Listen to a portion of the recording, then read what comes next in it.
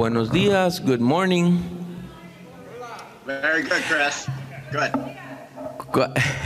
Like always, we have interpreting into Spanish. So if you see people who might need it, please send them in our direction by the door. ¿Hay alguien esta mañana que necesita interpretación al castellano, español, castilla o como le quieran llamar? Levante la mano. Ok, muchas gracias. Buen día. Now with us, Miguel Robles. Let's hear from y'all. Good morning, everyone. So we're going to start today, and I don't know if you just read my welcoming letter. Did you have a chance? No. Okay, I invite you to read it. I am not going to read it now, but I was questioning if we are ready to really break free from fossil fuels. And did you read the Project Drawdown book this year, the new book? Project Drawdown by Paul Hawkins? No? How many of you read it? Can you raise your hand? I think we all were a little shocked about the main problem that we have with fossil fuels, that is the use of oil for fridges and cooling systems, right? Many people was more focused in cars. And well, what I was questioning in this welcoming letter is if we are ready to turn the fridge off. How many of you use a fridge in your kitchen? And how many of you don't need a fridge in your kitchen? Can you raise your hand? Sally, you don't use a fridge? You use or you don't use? Okay, but who don't use a fridge in their kitchen? Can you raise your hand? Or a cooling system? So, I mean, what I would like to know, if we are ready to confront this challenge of turn off our fridge off. Would you do that? Because that's the main problem, you know, that we are here and we are trying to change things the way they are, but it's very hard sometimes to commit to do something like that because it's not normal, no? But if we are living in the new normal is abnormal in terms of what we learned from the past, like the hurricanes that now are happening in the East Coast that are terrible and that are not normal to happen in New York or in New Orleans, in Houston. We also have to live in a different normality that is what we until now haven't lived in, no? And I think this new reality has to be changing our lifestyle. Like, for example, if we can turn the fridge off, if we can stop driving, if we really do what we believe that is the best for the planet. But I don't know how many of us can take that challenge and say, okay, I'm gonna do it, you know? I think that is really hard because we grow up with this. And I personally, I don't drive. I have never driven in my life. I cannot drive. My grandfather was a cab driver for 40 years in Mexico City in night shifts. And I don't know, I think he already polluted enough that I cannot pollute anymore, you know? So I ride my bike all the time. I have never flown in a plane, you know? And I am not really young, you know? So, and I don't want to say that I am pure or something like that. It's just maybe an accident that I hate cars. I don't like engines, you know? But I wonder how many people, if I have survived my whole life without a car or without flying, I don't know if people who are used to drive or to fly, if they could stop, if they could reverse the impact that the way they are impacting the planet. You know, I don't know how many of you have been thinking in changing radically some things in your lifestyle. Can you raise your hand? You? But you can buy the most expensive car. You can buy the most expensive car. And you don't have a car. No, actually, I always see Theo, and she has very comfortable shoes. And it's super light the way she walks, you know. I have been walking with her to the bar station. She just had a surgery on her knee, and she was not driving, you know.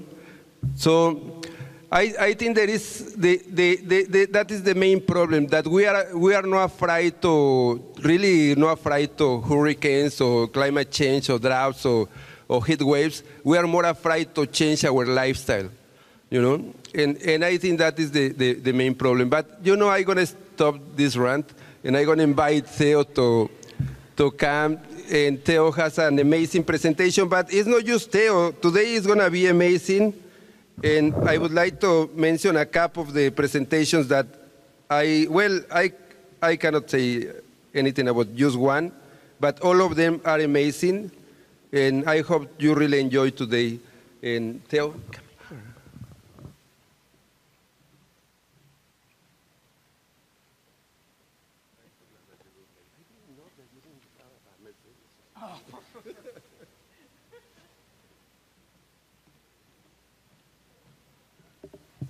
So, good morning. Good morning. Come on, one more time. Good morning. This is the final day of the 2017 Soil Not Oil Conference.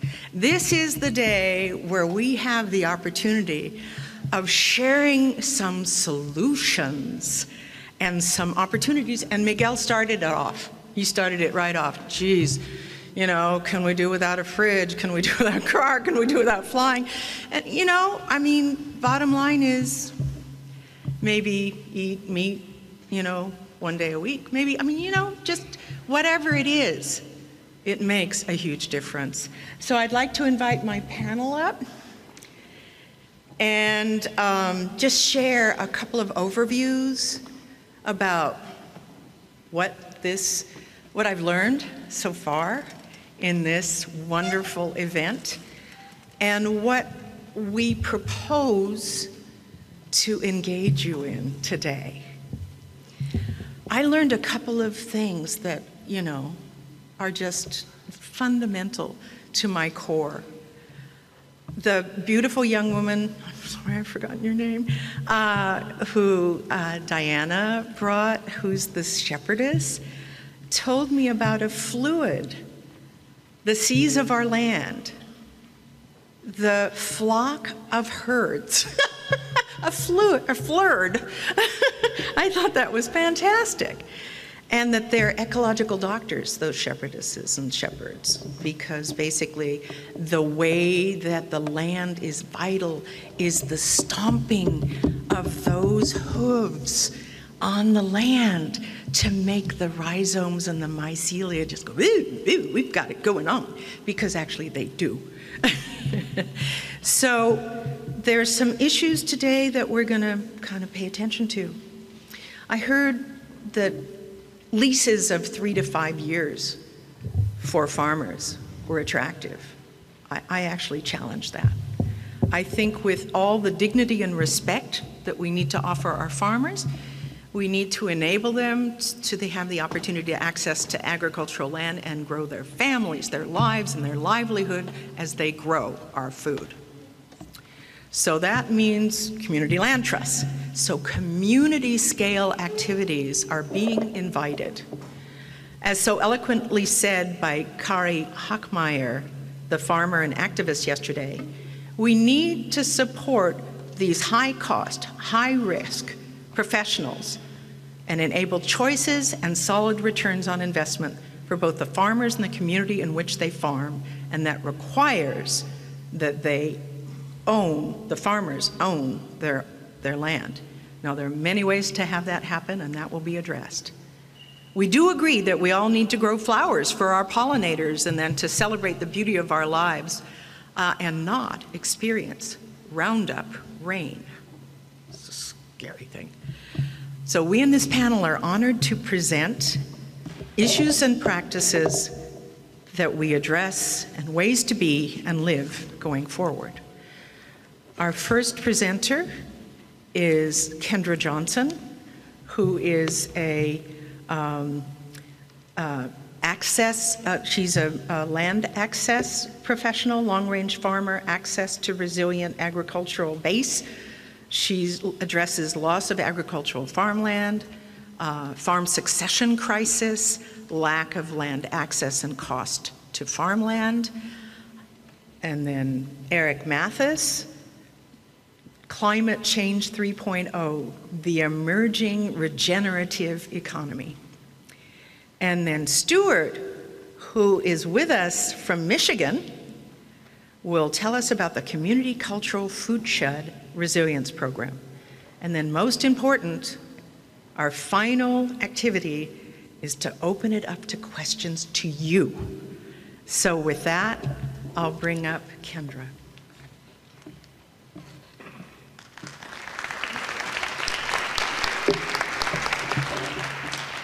Okay. Can I see this while I'm talking? Hi, everyone. It's a pleasure to be here. Thank you, Theo. Thank you for this challenge. Yes, indeed.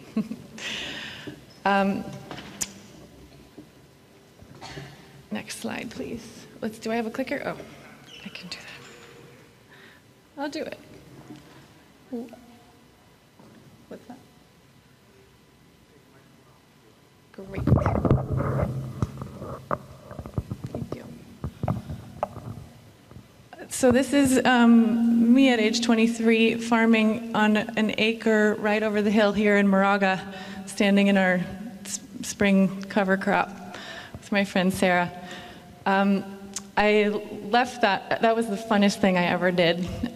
Did that for 4 years and left partly because of the lack of secure land access and any long-term ability to be there. For a resilient food economy to be possible, we must address the health of our soils, the future of family farming, and the distribution of land. We continue to lose agricultural land at a rate of 40 acres per hour in the US. Here in California, some of the world's best and deepest soils are disappearing to development all the time. This is not new to you. Farmland is lost to real people, too, due to structural inequities. The work of the Land Loss Prevention Project in the Southeast is addressing the terrible losses of land to Black family farmers there. So this is people, who not just our landscapes, that are in peril. Whoops. Farms are being consolidated quickly. The largest 4% of American farms now use well over half of our farmland. A lot of that's not really actually growing food. The number of large farms is growing, the number of very small farms is growing, but the mid-scale family farms, those ones that are commercially viable and that are the pillar of regional food systems, are disappearing. It's much like the economic middle class. I think we need to be really concerned about this. Farms are losing ground. And farm succession. This is a crisis. Farmers are getting older. A third of all US farmers are 65 years and older now, and the attrition rate of beginning farmers is very high.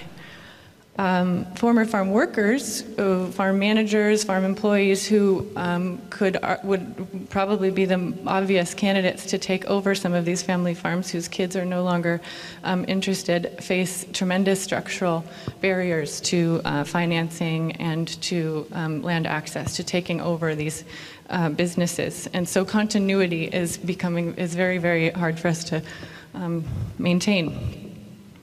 So what's going to happen to these 400 million acres that are due to change hands in the next 20 years? Most of it is expected to be passed down to family trusts, to largely non-farming heirs.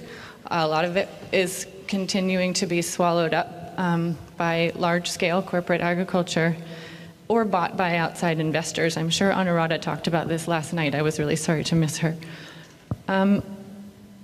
That little tiny slice of ag land that might go on the market for sale to new entry farmers is not affordable. How many of you know a farmer who has either had to go out of business or move because they couldn't afford the land they were on? Yeah. This is very concerning when we don't have access to a land base for the people who we rely on to steward our landscapes. Per acre farm values are continuing to rise beyond the capacity of farmers to produce incomes. Rural residential land buyers are outbidding farmers. And housing. Farmers can't even afford housing, as Katie pointed out yesterday, to live where they work. So the free market itself, as Stuart has pointed out, is creating this problem. It won't solve it. How must we, as individuals, as communities, as institutions, begin to invest and reinvest in a viable agricultural land base? First of all, farm viability, right? All of us, the eaters, get to participate by putting our money where our mouths are. So thank you, and I think you're all doing this. So farm succession, the importance of continuity can be addressed partly by investing in land and farm linking programs, right? Bringing the older generation and younger generations together, helping smooth transitions, beginning farmer training programs like Brittany's concept of bringing a shepherding school to the US. I love that too. And then some creative succession thinking about continuity. This man, Jeff Main, invested in growing a farm for his whole adult career and realized that as he looked forward to retirement, as most farmers rely on their land as their retirement, that as soon as they decided to sell that land, the market would do its job very well and good humus would cease to be a farm. The highest and best use of 20 acres in the Cape Valley is maybe a pony ranch or a real estate, right? So Jeff and Annie want to continue their farm to continue to mature and to sustain future generations of farmers. We're going to talk about what they did in a moment. There are lots of ways to invest political will and financial resources in agricultural land conservation, planning tools, mitigation policies, conservation easement programs like the Sustainable Ag Lands Conservation Program here in California that Renata talked about yesterday, support for regional land trusts and public agencies, and local efforts. In the Davis and Sacramento regions, the food co-ops there got together with Jeff and Annie Main and said, we really care about the farms that are sustaining our own co-ops and our member bases, and we will raise money to protect these small, otherwise unpreservable family farms that we care about and want to have access to in future generations. We must not stop thinking about farm preservation as land preservation alone, but rather start to address the issues of affordability.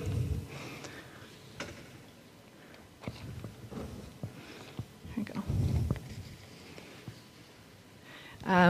Income diversity, we know, is very important to healthy urban communities. The same is true of rural communities. It's time to start applying affordable housing tools in rural areas. One of the ways we can do this is through a community land trust model.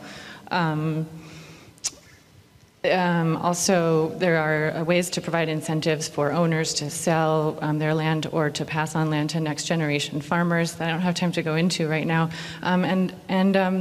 And the community land trust model is beginning to take hold. This is where a community would own a piece of agricultural land, a whole working farm, and lease it long-term to a farmer with the option for a lifetime's worth of work and equity in the buildings and soil improvements and infrastructure.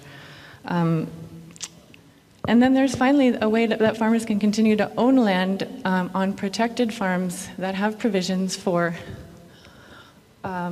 continued agricultural stewardship and affordability. So the good humus easement is a whole farm approach.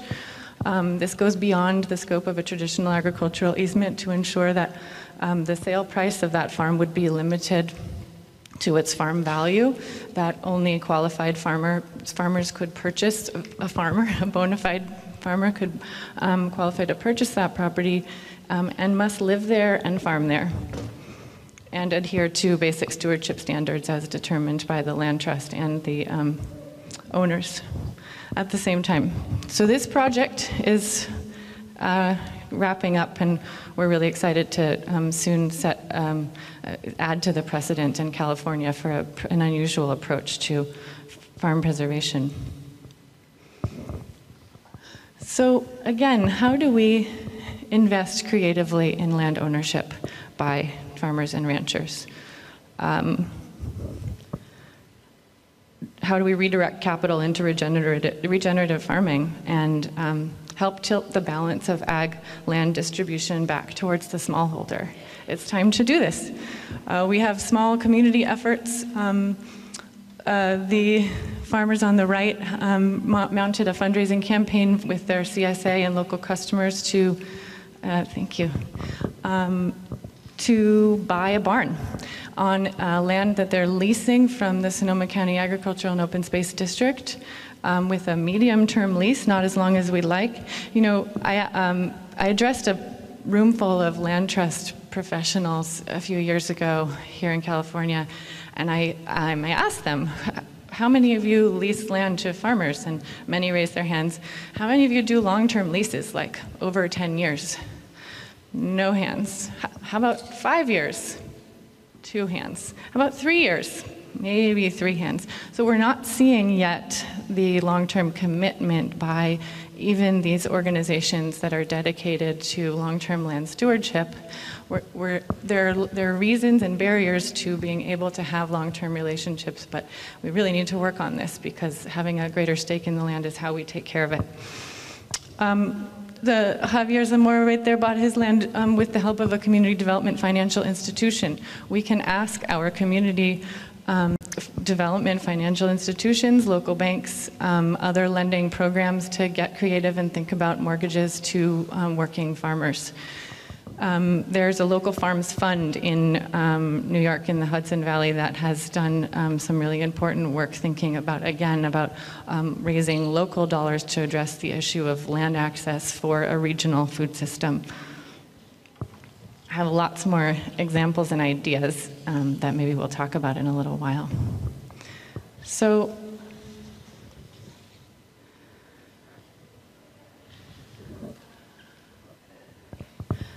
cooperative ownership is something that is just sort of starting to emerge on the scene as perhaps a way that farmers, by putting their resources together, might be able to work to access land in a more affordable way. I think we have to be careful about addressing the problem from the investor and farmer end, because we cannot forget that there are structural issues that create this affordability problem in the first place.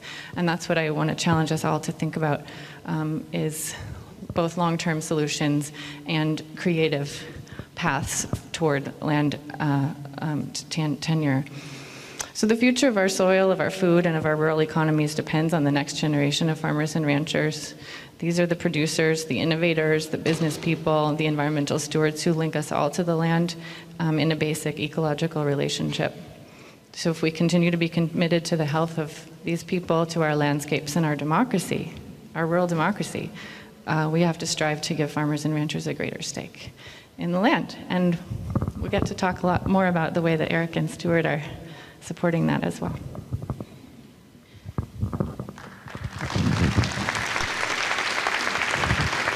So thank you so much, Kendra, and as you can tell, she's an absolute wealth of knowledge in these kinds of things. And the most important kind of bullets that I would highlight from her talk is long-term leases,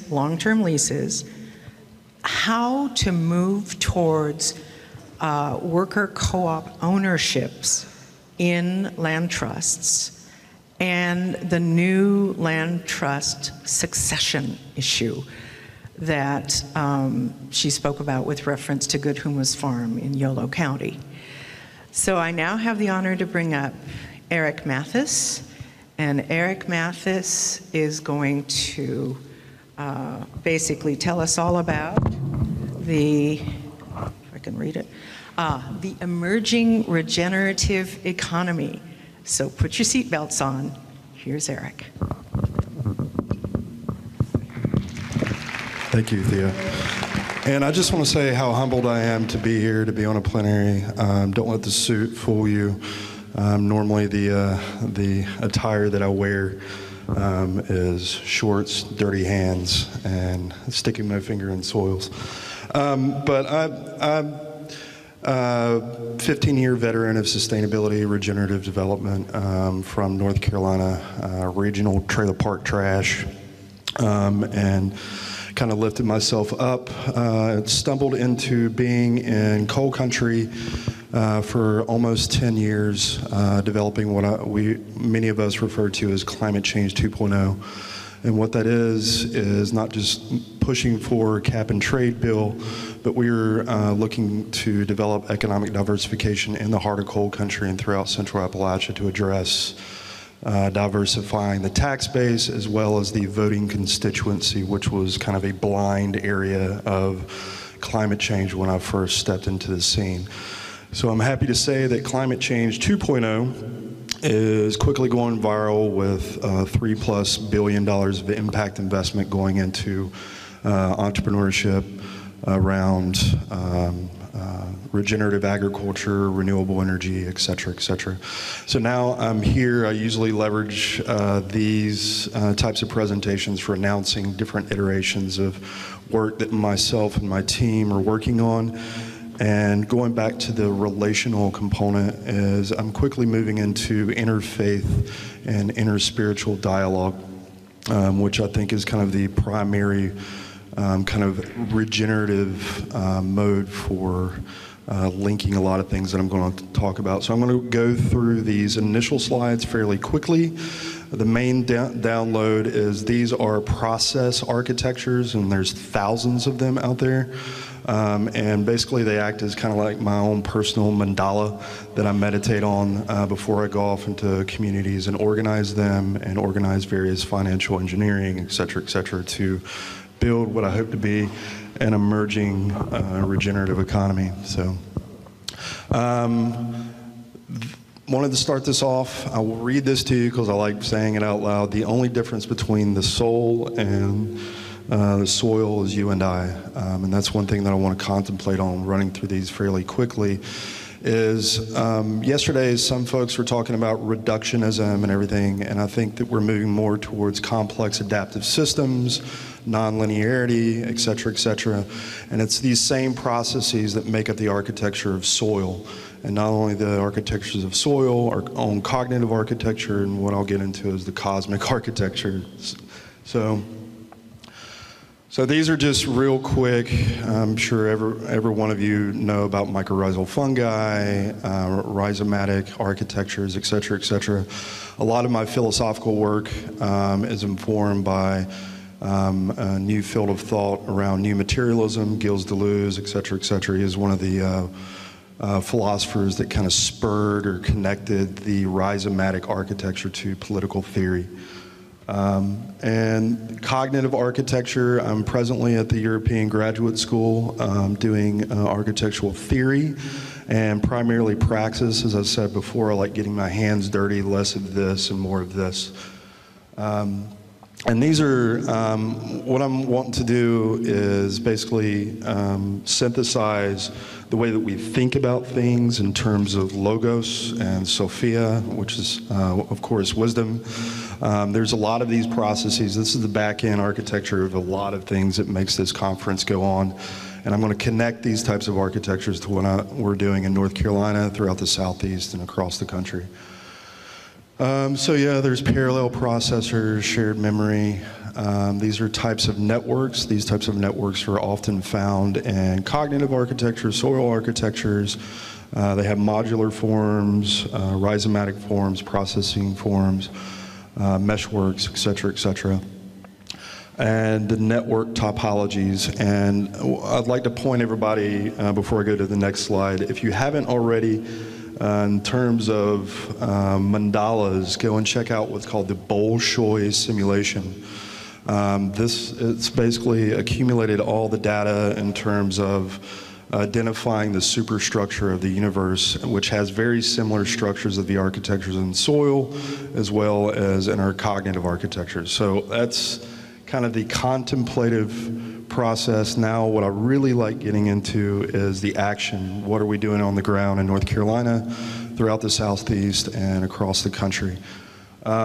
This quote is taken from a brilliant book by Stephen Strogatz. Hopefully I'm pronouncing that right. He was one of the forefathers of a new field called synchronization, and there's specific architectures that we're learning from within that newly emerging field, and we're using those architectures to begin designing cooperative innovation, of which I'll point everybody towards a book where some of my writings are part of a chapter that fully explains what I mean by cooperative innovation, or what most folks, especially over at Berkeley, refer to as open innovation.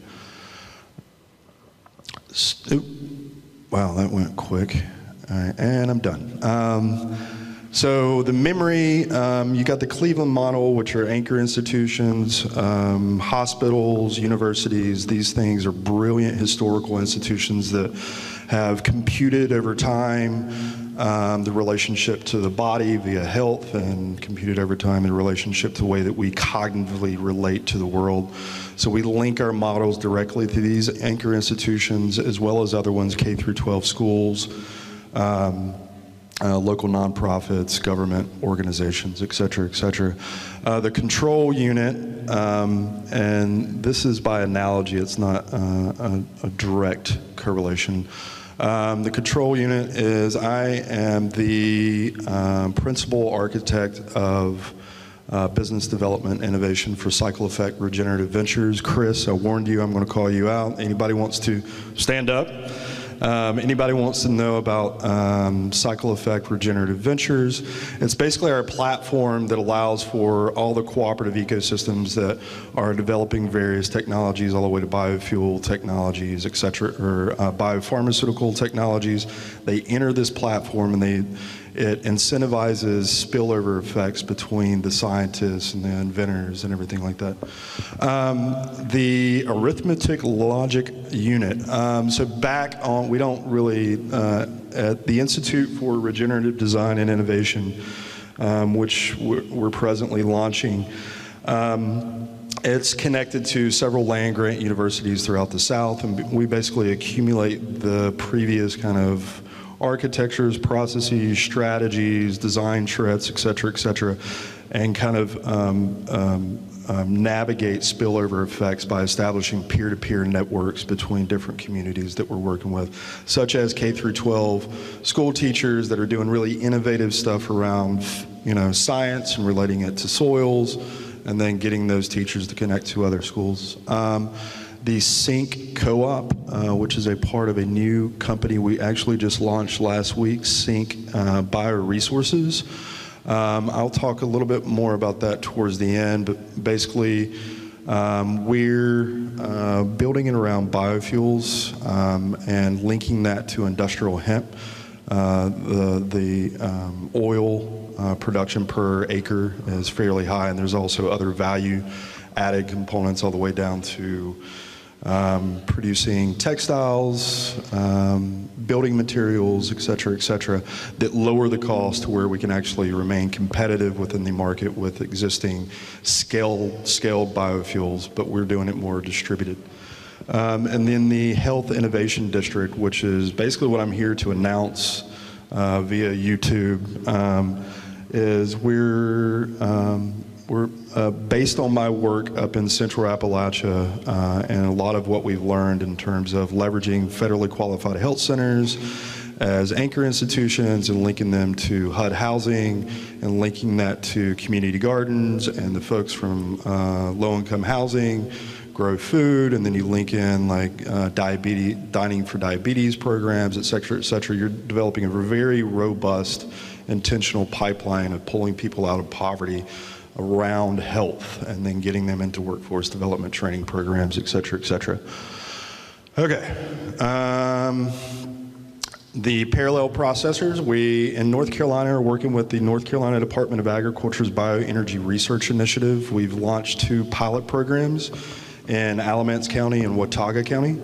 Alamance County, I'm really excited about because what we're doing is linking not only biofuels to reduction in carbon, but we're actually linking it to regenerating soils with a cooperative of farmers of growing those oilseed crops, processing it, getting it into potentially Airmark at universities, then using the waste oil from that. But the cooperative itself is linked to low-income communities, communities of color, developing a really robust workforce development training program of previously incarcerated prisoners in Alamance County.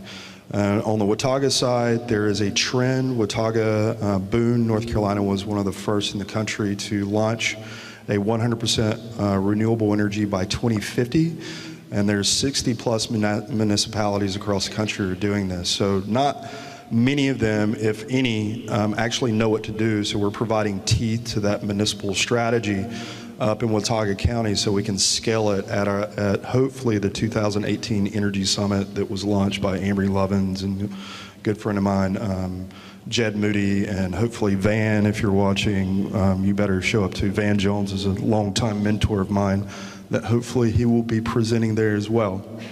Future innovation districts is hopefully planting my roots in Forsyth County and developing innovation district up there as well as in West Virginia, and hopefully establishing a partnership here in California, which I would love to talk to any of you all about on what we're doing here in developing kind of a national parallel processor.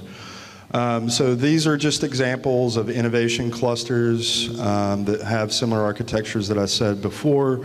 This is an innovation district called the Wake Forest corridor that I'm hopefully in East Winston moving into. I gravitate to poverty. I feel at home there. And here is something that will make no sense to anybody, but what I want to direct you all to is a book that was published last year that I've started developing a series of chapters that are going to be published over the next 2 to 3 years, as well as 2 other books around how to do this, the theory behind it. And it's Living Architecture Systems Group out of the University of Waterloo and Riverside Press. And in closing,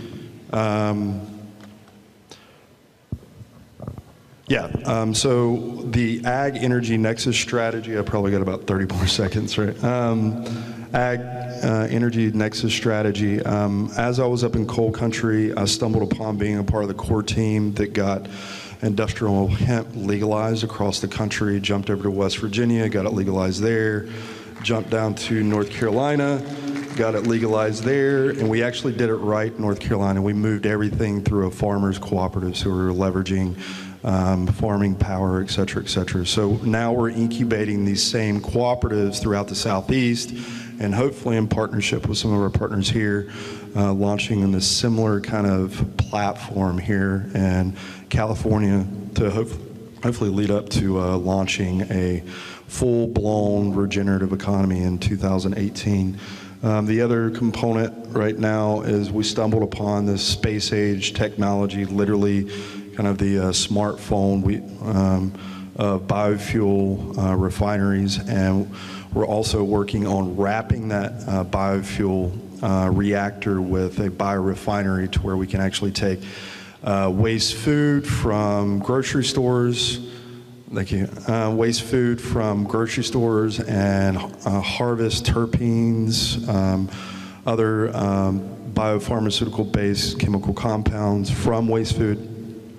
And yeah, there's so many other layers and everything, but maybe we can answer those through the Q&A. Thank you so much.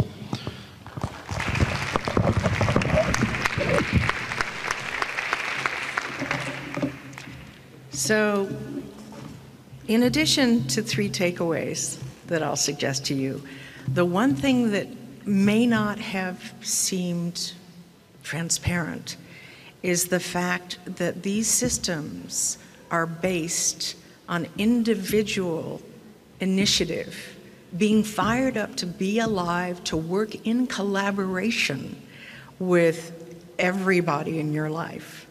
And you decide what is the path that I'm going to take, where's my power, where's my weakness, who can I hang on to and jump with, that kind of thing. So that's really, really important, because it's the inverse of the capitalistic system that we have right now. So it's a very healing modality. So just remember that, you know, your voices when you stand up are your voices when you stand up, and your connections are the ones that leave the legacy that we want for our youngers. So 3 points that I want to elevate from Eric's talk is the diversity of the tax base. I mean, you probably know that, you know, middle and lower income tax-based people are the ones who pay for our government.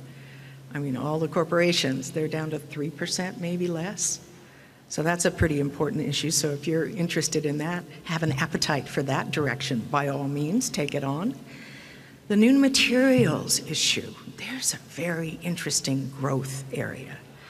And I like the parallel processing and the cognitive architecture, but I want everybody to really check out the Boschier simulation superstructure for universes, because after all, we're results of the Big Bang. You know, we might as well bang on, right? So with that, I want to have the opportunity of inviting our third and very important, equally important, my friend, Stuart Valentine, who's now in Michigan, joining us from Michigan. And he is a high net worth investor, manager, and a chair of the board of the Fairfield, Iowa Sustainable Living Coalition. And I hear a terrible hum that's making me nervous. And his presentation is the Community Cultural Food Shed Resilience Program. Stuart, welcome. Yes, hi, Theo.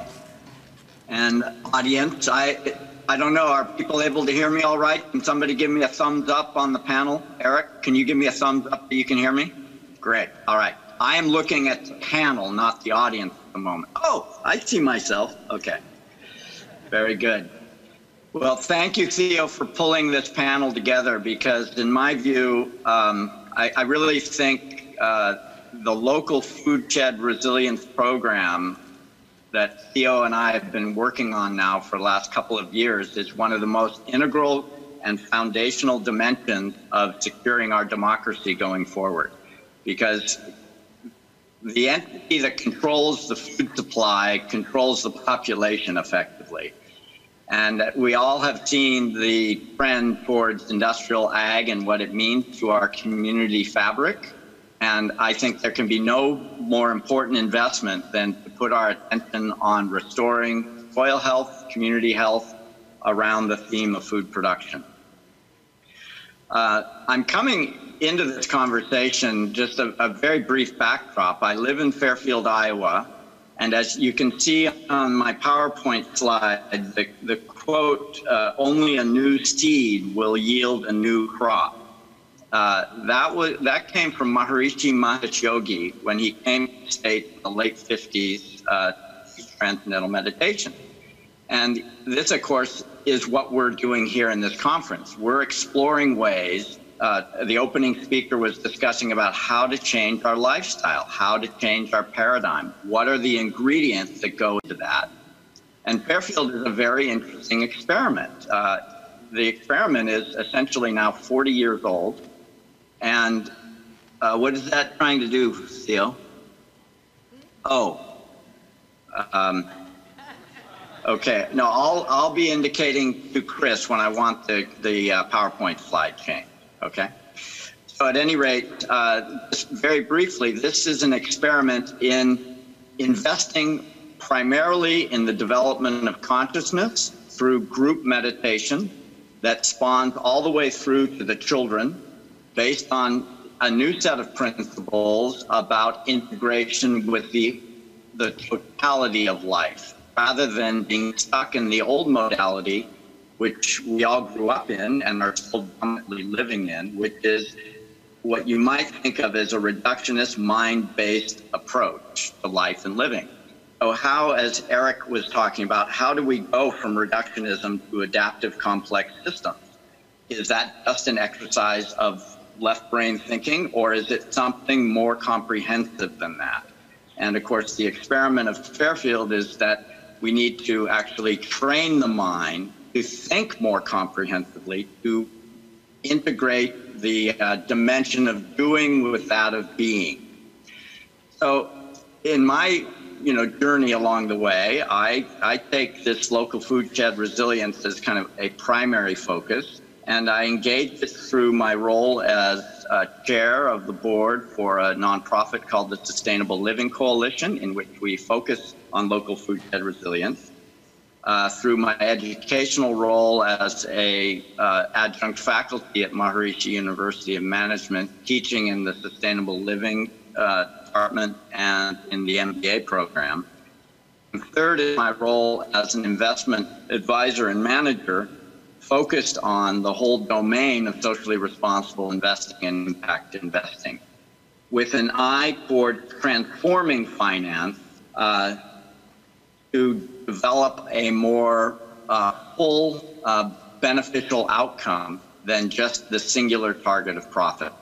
So Eric, you can switch to the next slide, please. So I'm going to focus on three elements of this talk. One is to highlight how critical new ownership and governance structures are to securing a healthy land base for our food production system. And one of the themes that occurs throughout the conference, and I certainly heard it from Kendra and Eric this morning, is about how to approach the ownership dilemma. Because the free market, as it is operating, is producing a very predictable outcome of consolidation of land in ever more large-scale farms. That is the nature of the design of capital that we are living within right now. Unfortunately, that concentration produces a really rather bleak landscape. I live in southeast Iowa. I can see the remnants of the very rich Iowa farm economy of 100 years ago, and I can see where it is today. What's beautiful about the opportunity we're in right now is there is enough individuals who lived, who are 80, 90 years old, who remember that time, and those elders are very active in commenting on the current economic culture of agribusiness as we know it. So we need to think about designing for a restoration of community vitality, and ownership system and structure is vital or key to that. One book that really helped me along the way, I'm sure many of you have read it, was Marjorie Kelly's landmark book titled Owning Our Future. If you haven't picked that up, I recommend it because it really takes us into rethinking how we can do ownership. And in my little slice of activity, I play in a board capacity with what's called the Sustainable Iowa Land Trust. Kendra touched on that very importantly. The Land Trust, our view is that it must produce an ownership path for the farmer. We must be able to reward the very real hard work that goes on with farming with an ownership end game. So these temporary structures are not going to produce the lasting sustainability that we need. And the Land Trust, in my view, is the best structure I know of that can actually provide for affordability, accessibility, and preservation of farmland.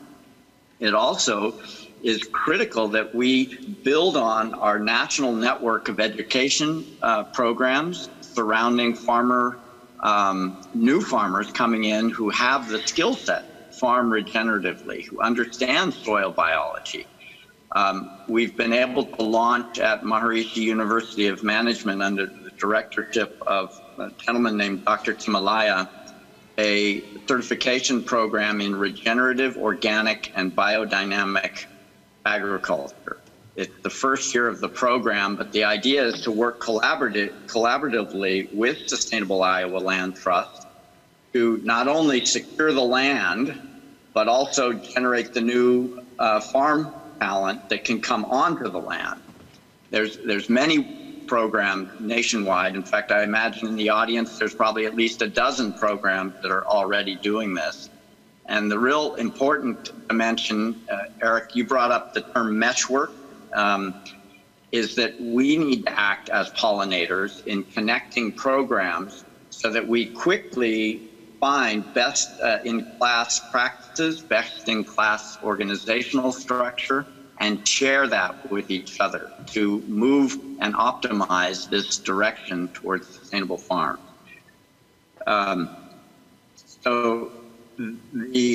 Actually, Eric, I'm sorry, can you go to the next slide, please? The Sky Factory, yes, Sky Factory's case study. So as we move from this reductionist into complex adaptive systems or whole systems approach, I wanted to showcase also the role that business needs to start playing in this regard. Here's a picture of the launch in Fairfield, Iowa, of what's called Sky Factory. Sky Factory is a very interesting consensus-based business that produced a solar farm that produces more electricity than they use, so they're net energy positive.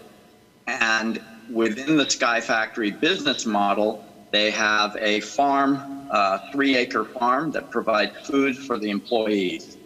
Faith Reeves is the woman who heads up the farm. And the farm is not just, isolated to Sky Factory, it's a resource center farm that provides soil analysis and testing, consulting for local area farmers. She has a mineral bank, so she can provide products to the farmers who want to head toward transition. So think of this. En route to Michigan, I drove through the Chicago area, and on Interstate 88, there's corporate campus after corporate campus after corporate campus, all with green grass covered with Roundup Ready that cost those companies thousands per year to keep mowed. Well, imagine if the corporate culture shifted a little bit and said, all these grounds that we have in green grass, we shift toward a permaculture style farmstead that provides food for our employees. Okay, 1 minute. Got it. So my point is that business is going to play a very important role in absorbing and creating food production zones on what now is idle land. So the third dimension, next slide, please. This is just a picture of campus at Maharishi University of Management. The Sustainable Living building is net energy positive, processes its own water, et cetera. Just to the left is the Sustainable Living Farms, where the education process is going on. Next slide, please. So in order to get into the investment side, the flow of capital needs to be redirected. And the idea here is a new set of principles guiding that capital. Are we at the slide that says new principles and circuitry, Chris? Yes, we are. Okay. Here's the idea. The current system of credit and capital is designed based on a 500-year-old mindset of colonial empire building. We need to actually apply design principles to capital itself. And we believe that the best place to start is using biomimicry principles. So we've gone down the road of developing these principles, generating material that investment managers can use. And of course, the final one, okay, time is up. Next slide, please, Jobs Act.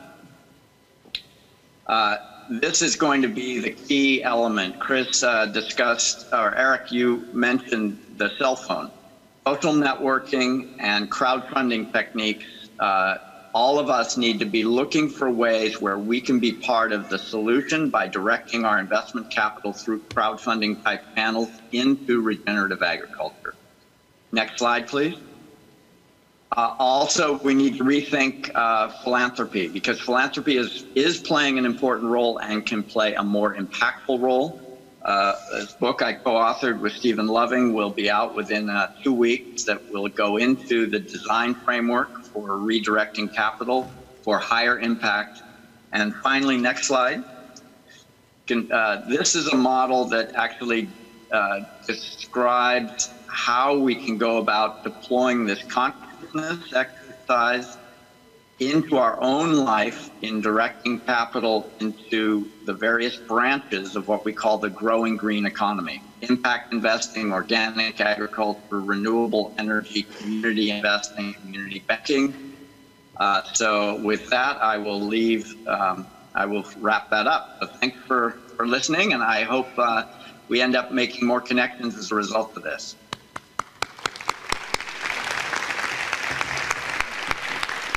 So thank you so much, Stuart, for that. Just recapping, it's land trust, particularly community land trusts, in which the community owns 51% and the farmers own 49%. Farmer ownership, absolutely critical. Biomimicry investing, and the ways to transition to whole community involvement. In other words, it's time to aggregate, brothers and sisters. So I just want to ask the panel, do you have questions for each other, or shall we open it up to the wisdom of the room? No, it's up to you. Do you have a burning question for us, or for Stuart? Maybe for Stuart. Okay. And for everybody else. Okay. One thing that resonated to me, Stuart, during your presentation, is you're linking design strategies directly to financial modeling and everything like that. And as a backdrop, using biomimicry, that resonates beautifully in terms of what I believe a lot of folks need to open up to more market-based strategies, and those types. So can you point towards one or two, or just one really, really potent one for the audience to walk away with?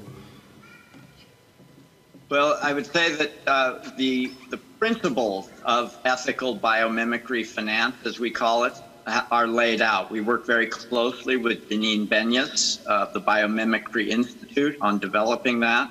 And the book I profiled, The Nature of Investing, with Catherine Collins, who wrote the book, is helping to educate what those patterns and what those principles are, but that the investment manager, in crafting a business plan and an investment model, can begin to measure what we call multiple beneficial outcomes of a given investment that is under consideration. And now, Eric, you're fully doing this in the kinds of investments you're up to. But how can we help capital market players identify those companies that are based on that framework versus those that have a singular profit outcome as their design principle?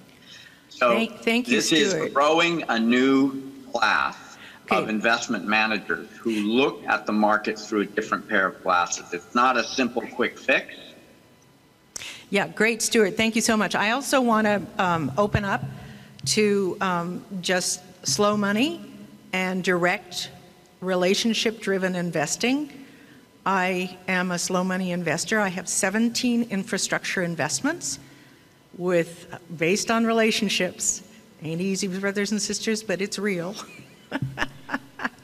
And so with that, I'd like to open it up to the audience. If you would be so kind as to come with any questions you have for any of these really remarkable presenters to that mic, you will be heard by Stuart as well as those of us here. Hi, thank you. My name's Dana Smirren, and I'm lucky enough to live between here and South Africa, and have done so for 30 plus years. And there's some fantastic models that I always find in the US, but in the South we're designing out of a different driver and necessity. drought, poverty, townships, lack of education, and I see lots of correlations. In my past, one of my past worlds is I used to help do fundraising around corridors of land for migration of African animals and the Mesoamerican corridor, and thinking along those lines. And I'm feeling, if we look 5-10 years ahead, we're in gear, this is rolling. Are you looking at setting up corridors so that we can avoid some of these BT shifts? And perhaps if you could speak to that, because I'm seeing on the map a lot of clusters, and that we're working reactively where we can embrace bringing in some of the players. But for us, what we're doing in South Africa is we're really trying to do corridors so that the spray of gases or fumigation is not hitting certain land masses, because I live on a biodynamic farm just outside Cape Town, and we suffer because of the spraying of all the vineyards around us. So if we can just talk to the future and what we're doing around corridors. Thank you. The short answer for us is yes. So if you look on the map of North Carolina, Watauga County is linked directly to Forsyth County, and then Greensboro, then Alamance County, then Duke or Durham, which is the Research Triangle Park, which was the premier innovation district through the Brookings Institute report that came out 3 years ago. So yes, but our broader, the report that we're going to be releasing in a couple of months through NC State University in collaboration with some of our partners here in California, is developing a bioregional approach. So it's very bottom up. Also, for those of you familiar with Park Service activities, the Park Service is very proactive in buying corridors and creating, freeway underpasses, overpasses for animals where highways intersect their habitats.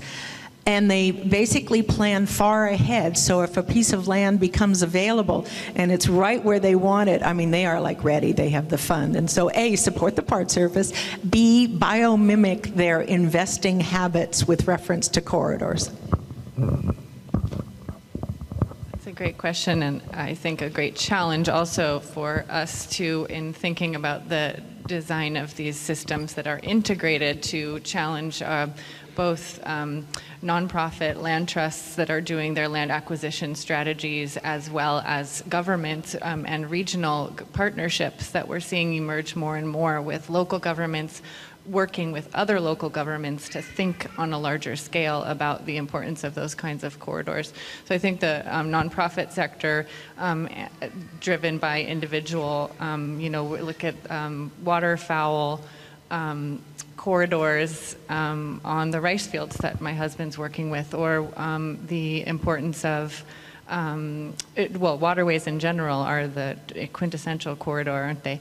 And then the blueprint projects that various local governments are working on to think about these together. How do we get all these voices at the table at the same time, and how do we hear them all?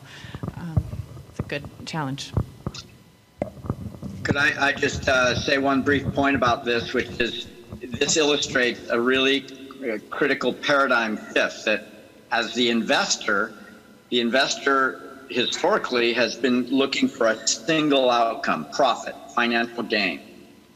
But what we might think is now transitioning that to think, am I investing in the enhancement of life? And what is the dimension of the impact of my investment? Investing for enhancing life includes profit, but it includes many other dimensions alongside it. Yes, and if anyone wants to know how the bases on which I make my investments, I'd be happy to share it with you. But there was something Stuart didn't get to say, and so I'm going to put that out there because this is really critical for Middle America, and that is that the soy and corn lands, extend off to the edge of the river. In other words, there's no buffer zone there.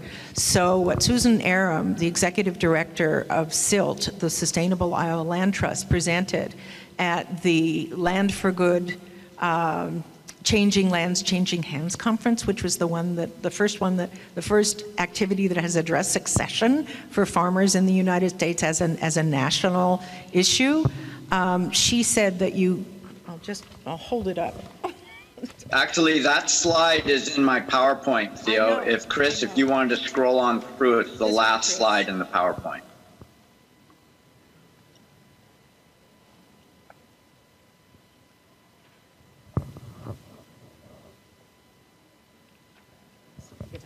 So, Stuart, if I may, I'm just going to grab it.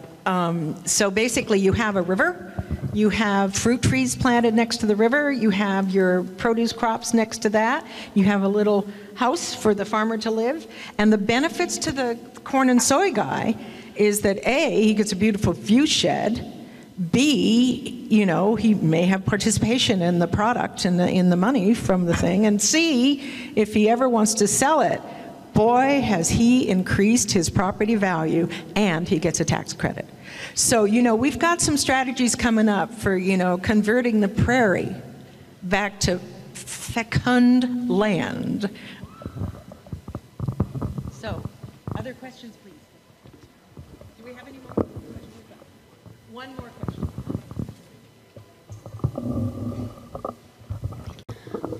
Hi, my name is Ariel Aronson-Eves, and I'm a farmer turned seminarian. And I was a little late, but I walked in when Eric was talking about the role of spirituality and religion in Climate Change 3.0.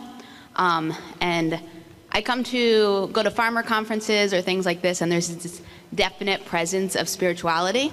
And I go into a lot of churches and religious spaces, and there's a definitive lack of ecological awareness. And so I was wondering if you could speak a little bit more on what you see as the role of religion and how we might be able to shift those religious institutions to be aware of their role in this. Well, upon leaving coal country and exhausting myself and collapsing to the point of going into the hospital, I had a spiritual awakening about 2 years ago. My lineage is Christian, so I'm going back to my home and entering these institutions that ran me away from that. And what I learned from coal country, and this gets into your question and everything, is when I went into it and people were dropping N-bombs or racist or et cetera, I didn't speak truth to power to those moments because there was a bigger issue in terms of climate change and saving humanity and et cetera, et cetera. So going into those conversations, both within Baptist churches, Pentecostal, et cetera, with an open mind, knowing that, I'm gonna hear things that I don't agree with, but trying to find those things that you do agree with, similar to the architecture that I was talking about. But more than that, what we're doing in some of these innovation corridors, it's about enriching really dense networks. It's about unitive intelligence, not artificial intelligence. So developing interfaith dialogue between, Stuart used the tree of life. There's an actual tree of life called Moringa that we're planting in a impoverished community and bringing, bringing several religions coming in as an act to plant that and everything. So yeah, we're out of time. Does that make? I have a comment on that, if I could.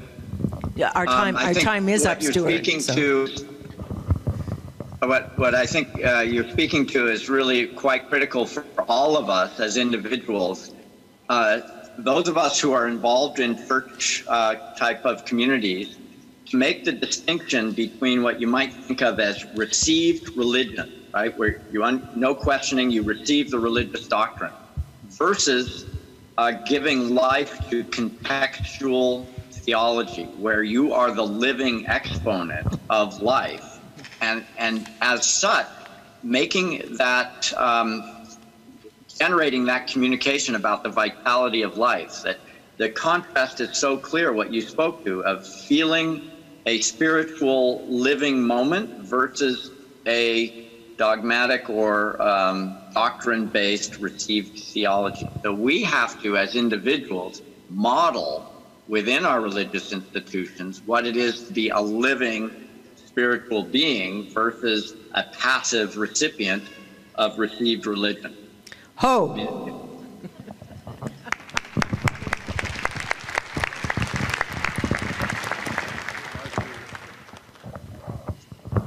So thank you all so much for the opportunity.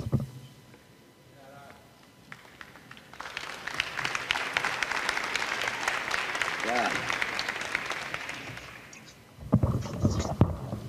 So Osprey is going to come up and do our next panel, and I'm going to move this podium for her. But you know, if I can just say, this is all being live streamed, so it would be really appreciated if you would get it out to your friends. You know, send emails, Twitter, whatever you can to get folks watching it, because we're hoping that this will be seen by many more people than just who's here today. Thank you.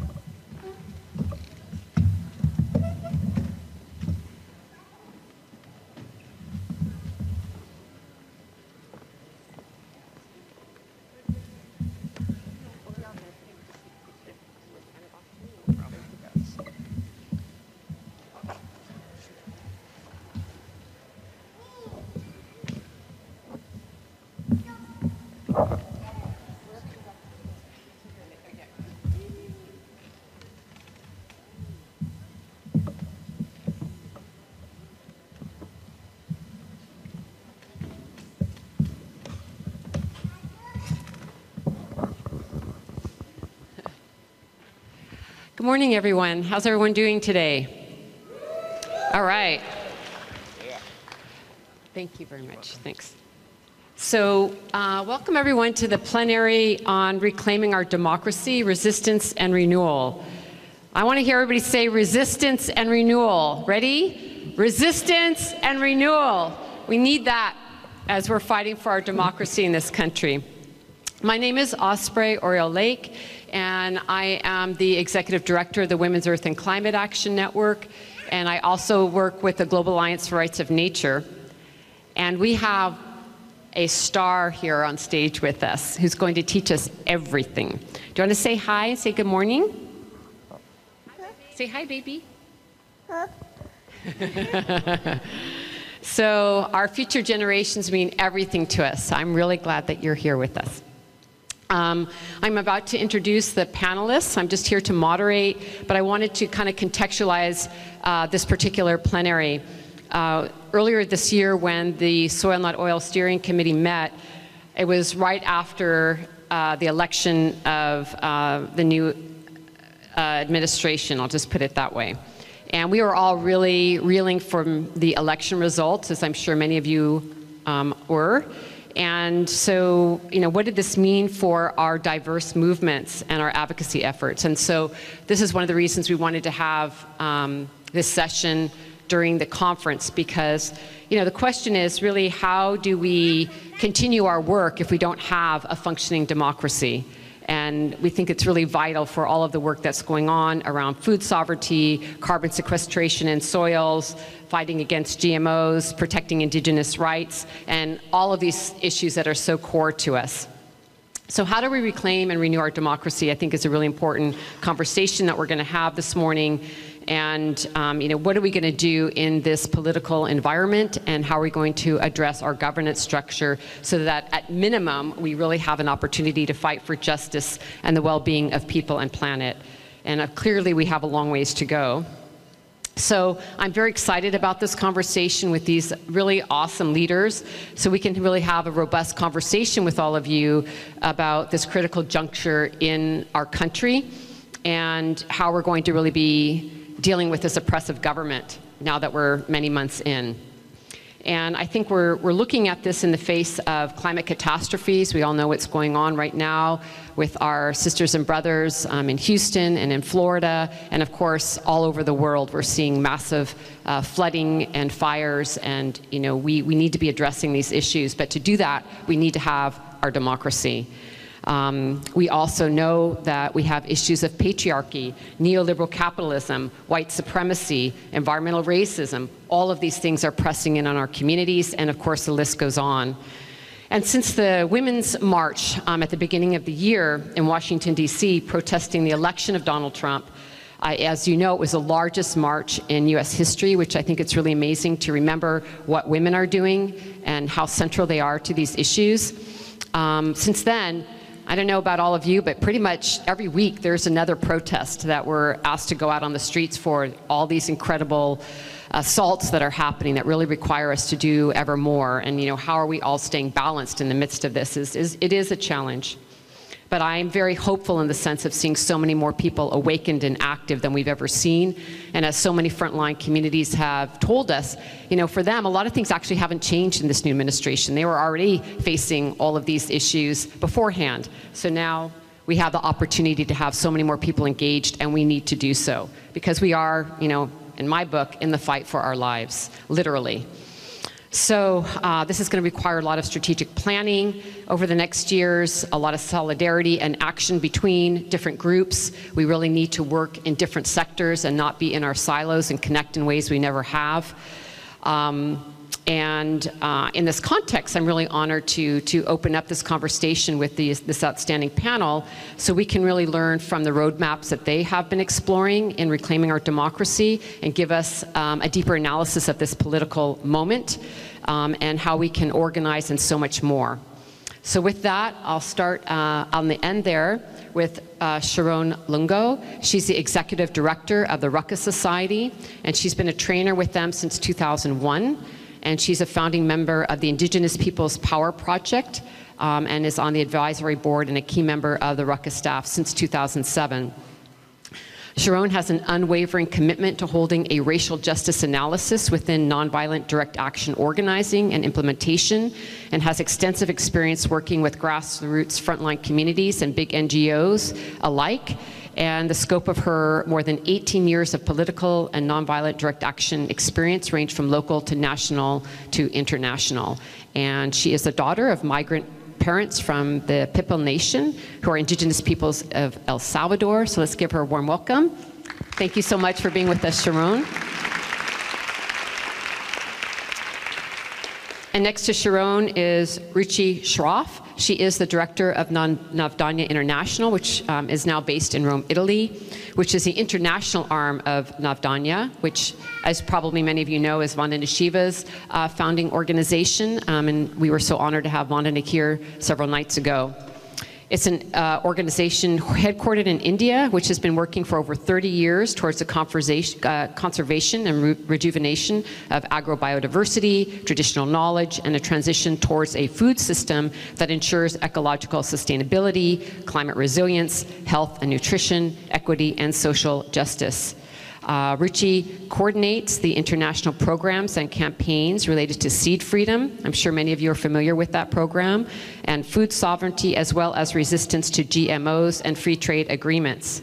She has worked for over a decade with social movements in the defense and protection of the environment, as well as democratic rights of minorities and indigenous communities. Let's go ahead and welcome Ruchi. Thank you so much for being with us.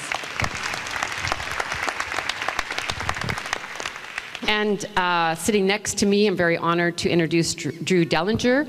He is an internationally known speaker, writer, poet, and teacher who has lectured and taught extensively across the US, UK, Canada, and Australia.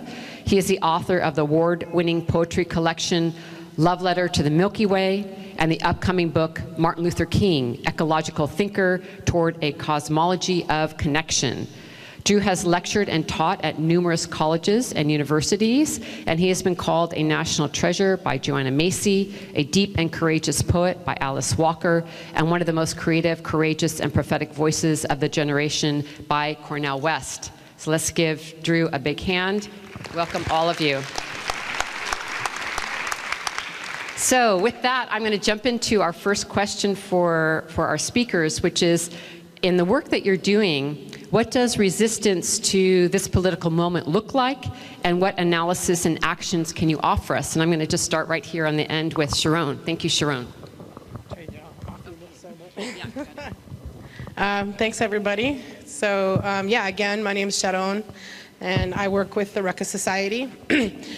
So you all can imagine, right, that we're not the only ones that are kind of shaking in our boots and asking ourselves, you know, what do we do at this time, and how do we respond to crisis that continues to unfold every day, right? Every day, something new. And direct action is not new for our communities. Direct action is something we say we've been taking on since 1492, since colonizers landed here on these lands, right? Our own people here in Huichin, the Ohlone people, you know, are resisting and taking action on a daily basis to defend their homelands, to remind us, you know, that we're living on stolen land. You know, but I'd say the movement right now is we're asking ourselves a lot of questions, and asking ourselves, how do we take the tactics and the strategies that we know and apply them to what is happening at this time, right? How do we apply the strategies and the tactics that we have to supporting our brothers and sisters in Texas who are going to have to be dealing with the aftermath of Harvey, you know? And, you know, just want to lift up that after Katrina, organizing communities and communities engaged in direct action formed the Common Ground Collective and went out to New Orleans to help the community rebuild. And that's one way that we can apply our skills and the strategies and the tools that we've learned in direct action towards directly supporting our communities. But I'd say it's a time really to be thinking about multi-pronged strategies. You know, and we're watching the work that we've done over years and years and decades just be stripped away, you know, with the stroke of a pen, or with someone's decision. You know, we hear about how in Texas, right, environmental regulations were relaxed right before Harvey, and now we're seeing, you know, chemical plants explode, and we're going to see the aftermath and effects that are going to last for decades and possibly centuries in our communities. I know you have a lot to say, don't you?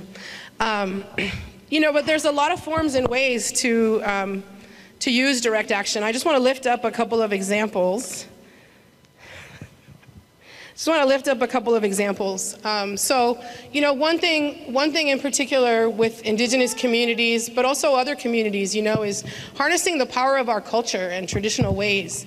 So lifting up the Unistoten clan of the Wet'suwet'en Nation up in northern British Columbia, right, who are building traditional homes and gardens and community directly in the path of TransCanada, Enbridge, and Chevron. Right, who are reclaiming their home territory in a traditional way, who are exercising their traditional values and knowledge and beliefs to, you know, to resist a pipeline that's coming their way. You know, go farther south and we see that they're building tiny houses, right, in the way of the Kinder Morgan pipeline. Not exactly a traditional form of building or you know, a traditional house, but an adaptation of that concept, right? And let's put homes, let's put things that people actually need in the path of these pipelines, right? How do we actually fulfill our needs while resisting, you know, major corporations that are coming to take our land away? You know, we're seeing a rising response to fascism and white supremacy, right? And are taking our skills to the streets to fight the Klan and to fight the fascists who are coming into our communities, who have been really emboldened by 45 and his policies, right? And we're seeing people do direct interventions, right? And so we're seeing people all over the South take down statues, right? And doing direct interventions to take these horrible symbols of racism, you know, out of our people's way, so that we don't have to be reminded on a daily basis of the foundations of this country and everything that we're fighting for. But also using that in a symbolic nature. You know, just last week, the organization Mi Gente made a mock statue of Jeff Sessions, took it to DC, and then, you know, pulled this mock statue down. You know, a very, very symbolic way of kind of extending, yeah, let's take Jeff Sessions down, right? Not just symbolically, but literally, right? And just to show him that that's what we're planning to do, right? We're here to take you down. And so we're going to show you how to do it. You know, and what we're seeing is the rise of grassroots communities taking those kinds of actions. We just finished up a training in Portland with a community organization called OPAL, Organizing People, Advancing Leaders, who are talking about how to use direct action in a place of resiliency, and how to not just fight off the fascists who are calling for white supremacist rallies in their communities this weekend, but how do we take the skills and the leadership that we've instilled in our people and that our people, have intrinsically, and take that and not just fight the fascists with it, but take it to a place of, how do we claim space for our community? How do we claim land for our community? How do we start to build the future that we want to see, right? More and more our communities are saying, and Wet'suwet'en and those nations are a prime example of this, that we can't wait for other people, that it's up to us at this time to build the future that we want. Just here locally, Occupy the Farm, the Guild Track, right? That's an example, right? Like, yeah, props to everybody in this room, that's been out to the Guild Track and was a part of that, right? That's an example of our community wanting to take back land, that doesn't need to be manipulated, that doesn't need to be hurt, that's stolen land, right? And put something good there, put something that's gonna feed our community, that's gonna nurture our community, and that's gonna develop our community. That's another application of direct action in a time like this, and another way that, we're bringing our democracy back to ourselves. Also wanted to lift up direct actions that, point out the intersectionality of our issues. So a couple of years ago, a young brother in San Francisco named Alex Nieto was murdered by the San Francisco PD for eating a burrito on a hill, right? Because, a gentrifier called the police on him because how dare you be a brown person eating a burrito on a hill near a white person's home, right? And so when folks decided to take this issue to the streets, not only did they want to hold the police accountable, but they wanted to lift up the issue of gentrification and tie gentrification directly to police violence, tie gentrification to the violence in our communities, tie it to environmental justice issues. And so, folks took over the street in front of the Mission Police Station, and they stopped a Google bus, that was picking people up for work. They set up a mock trial against these police officers, but they also lifted up all of the issues that are happening in San Francisco that are directly related to this police violence, that are the root causes of this kind of violence. So really this is the time to apply everything that we know and everything that we've learned to everything that's happening, right? Because every day we're in crisis, every day something new is changing, every day something that we've worked really hard for is being taken from us. And I can't underscore enough that direct action is nothing without organizing, right? Without the daily work of all of our organizers and the daily work of each of you talking to your neighbors, talking about racism, talking about environmental justice, talking about social justice. Having that conversation and building power in our communities is what's fundamental to making direct action work. Right? Direct action can serve a purpose for direct intervention, right? We want to take down these statues so these symbols of racism don't exist. But direct action can also help us reclaim land. Direct action can also help us to remind people of the kind of society that we want to live in. And just to lift up, we throw the word democracy around a lot, but there are a lot of different kinds of ways that people in our societies live, and a lot of different ways that communities choose to govern themselves. And part of all this is respecting the autonomy of our communities, respecting traditional forms of governance, traditional ceremonies and traditional ways of thinking, and reclaiming some of that thought and apply towards the modern day, right? Nobody's saying we're going to go back to living those old ways. We like our modern conveniences, and, we like our technology, and I'm not going to lie, I like Facebook, right?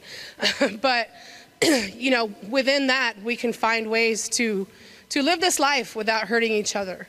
Just a prop in advance to all the people that are going to go out and help in the recovery efforts towards all the crisis that's happening right now, right? All the excess of water that's hitting our communities in the same way that a lack of water is affecting our communities. And all the skills, everything that we've learned, through direct action, through organizing, that's all going to be applicable now at this time. So really what our communities are talking about is like, we've been putting the pedal to the metal, but, we got to crank up the gas a little bit, and maybe that's a bad metaphor, we're talking about gas and all that, but that's what came to mind. We're going to pedal the bike faster, how's that? Yeah, so, you know, at this time, I think what our communities are calling for is diverse strategies, you know, is more organizing and a call to really force ourselves to apply the things that we want and really, really vision, not just vision the future, but put that future into action. Yeah.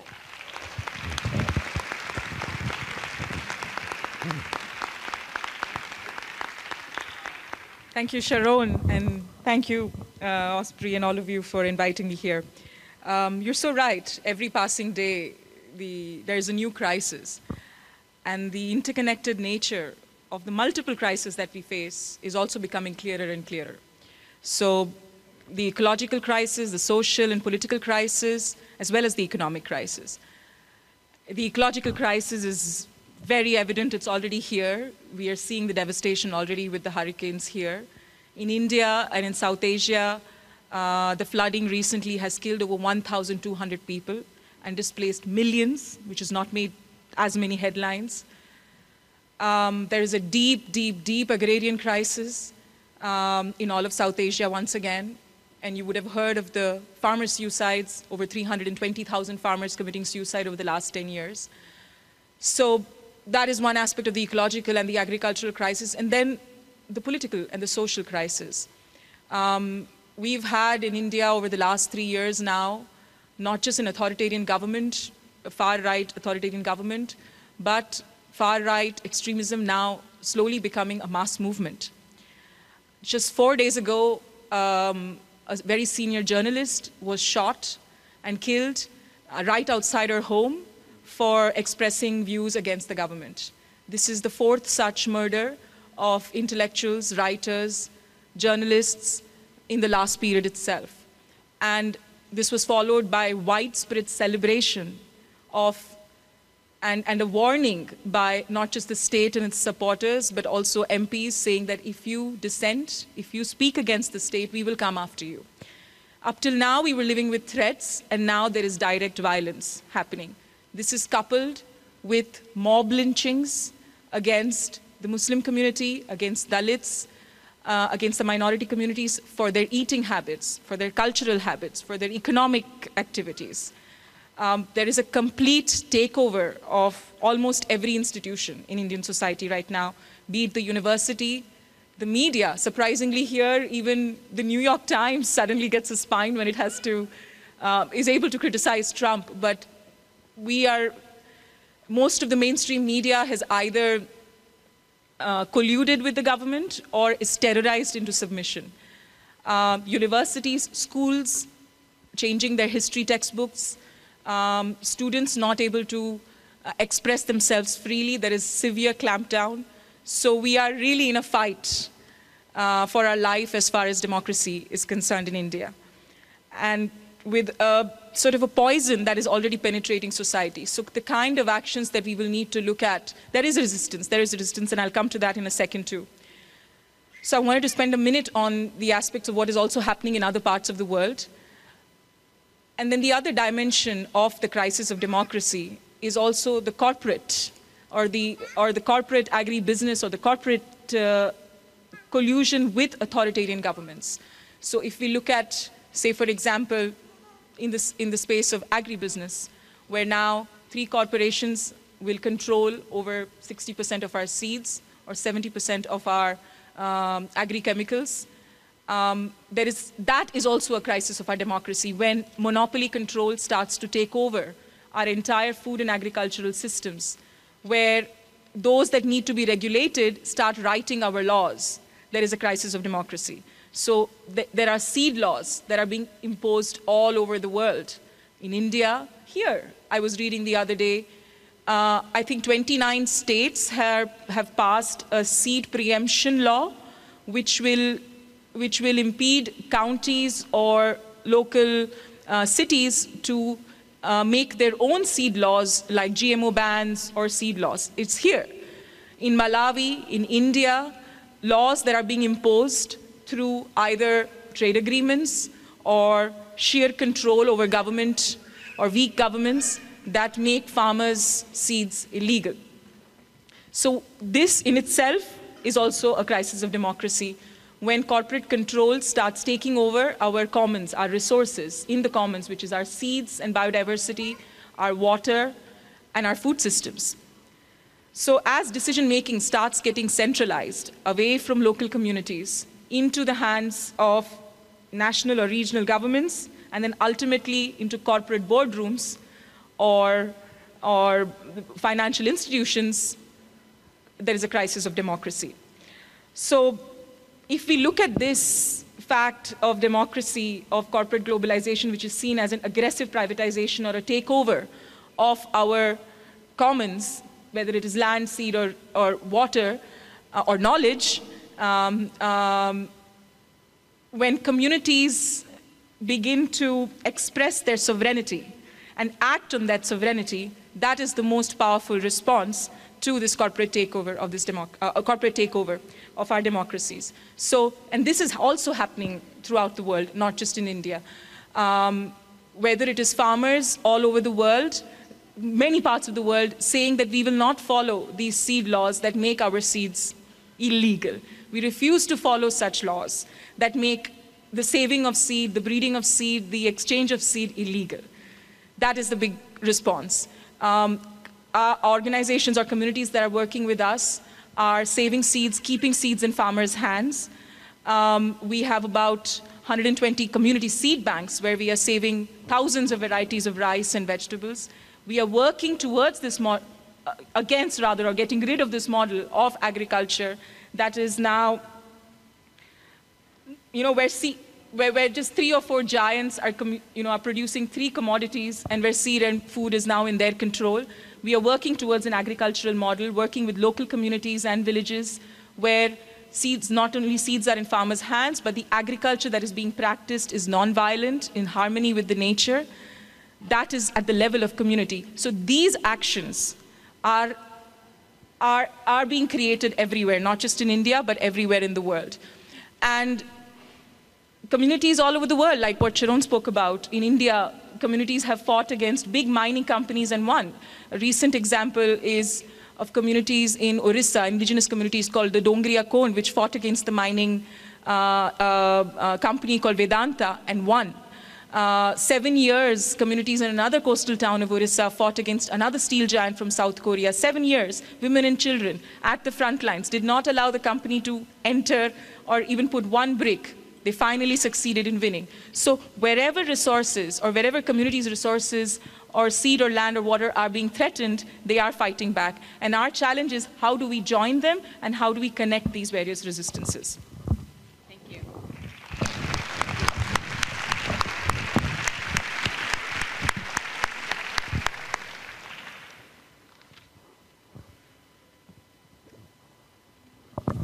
All right. So, these are huge questions and very complicated. And I think we need to be able to think on multiple levels in terms of having a long-term, midterm, and short-term strategy, in terms of having an inside-outside strategy that both works within the electoral process and pressures the electoral process from without. So I think part of the challenge that we're faced with right now at the moment is to deal with the fact that the status quo prior to 2016 was unacceptable. I mean, it was a social justice nightmare. It was an impending ecological catastrophe. And yet, things can get worse. And things did get worse in terms of the election of Donald Trump. So I think it's, we can be kind of jaded and be like, oh, well, there were problems before Donald Trump. Yeah, there were. And I think we need to recognize what's different about what's happening now, because there's nothing strategic or spiritual or ennobling about denial, about being in denial about the challenges we're facing.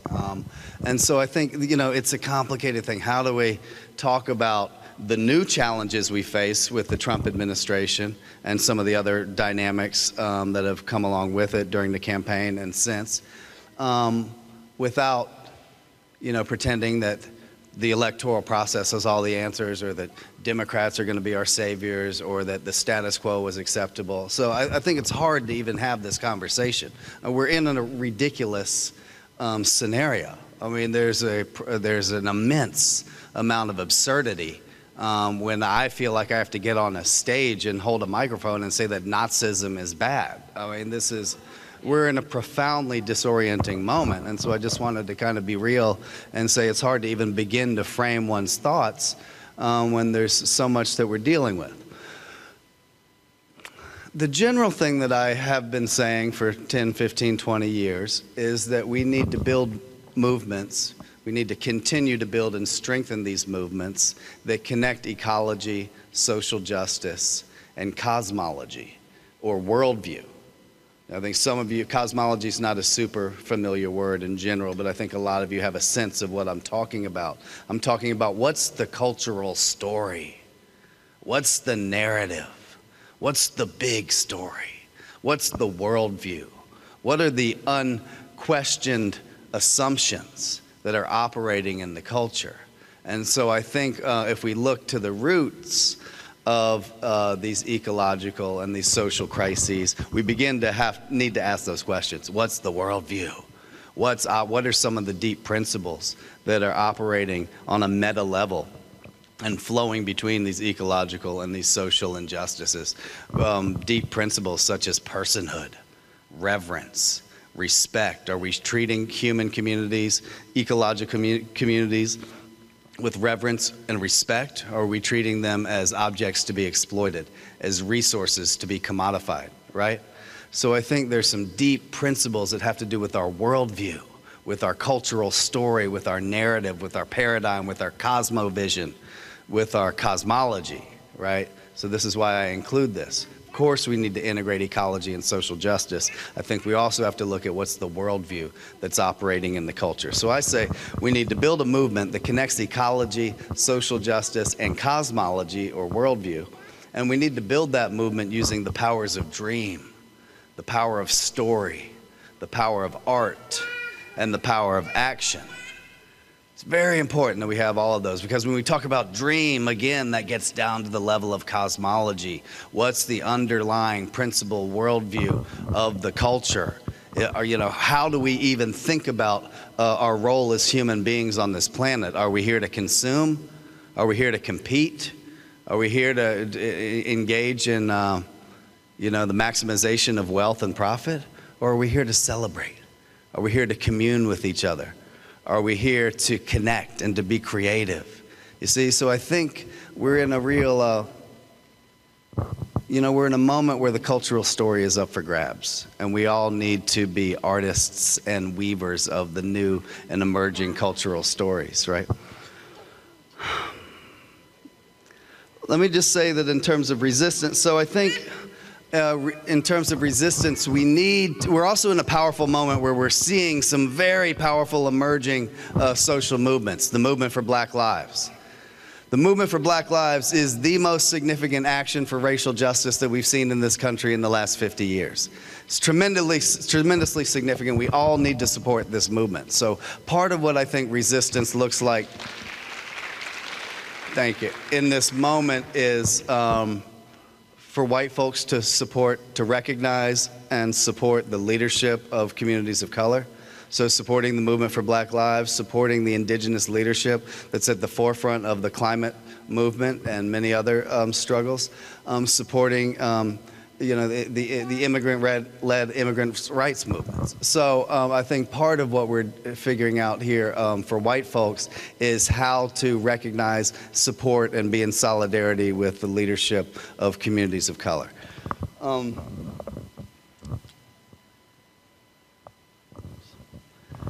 I think part of resistance in this moment is not normalizing what's going on. I think we have to strike a balance between not creating fear and panic and negativity, and yet also being real about the danger that we're in. I don't know that it serves us necessarily to be in denial about the danger that we're in, but right now we have an incompetent, unstable, vindictive, racist, white supremacist, Nazi-tinged president who has, the capability to launch nuclear weapons. So I think we need to be real about that. We need to look at the fact that the presidency of the United States is essentially a nuclear monarchy over the planet.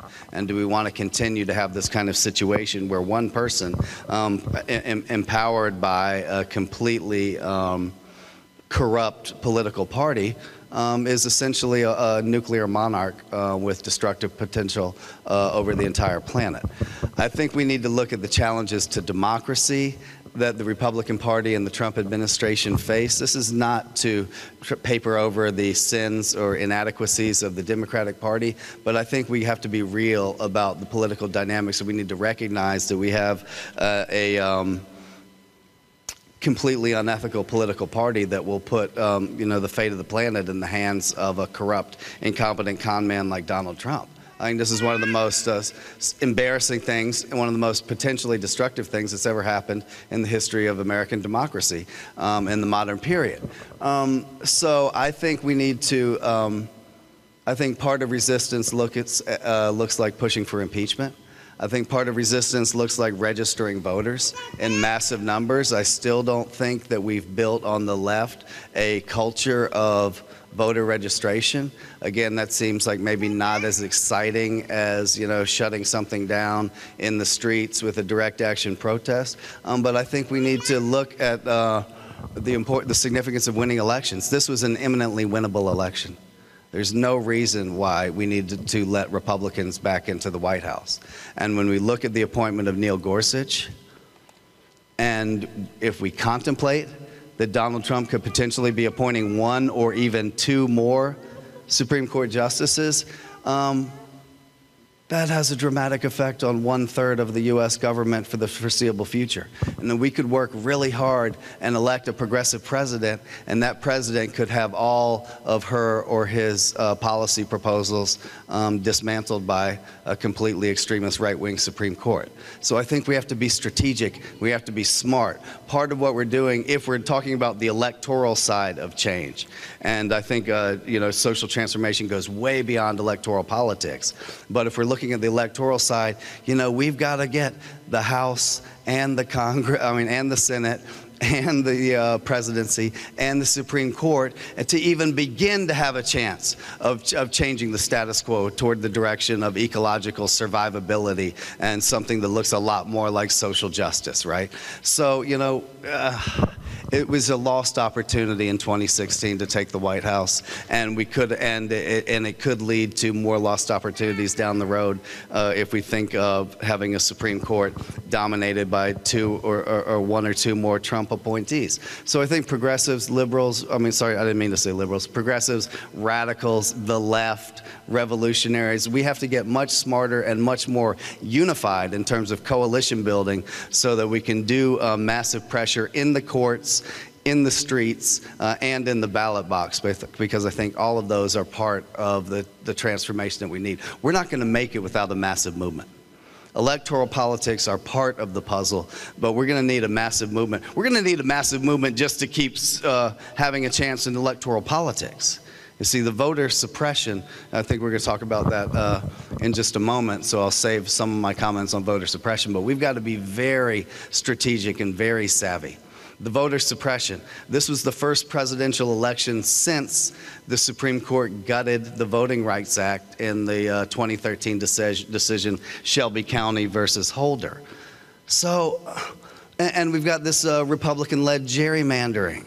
Right? We've got this partisan political gerrymandering. We've got the voter suppression. We've got the purging of the voter rolls. So we've got these immense challenges, even if we just want to have a chance to be on equal footing in terms of the electoral process. So I think we have to have a clear-eyed recognition of what I call Republican ruthlessness. There's a ruthlessness gap.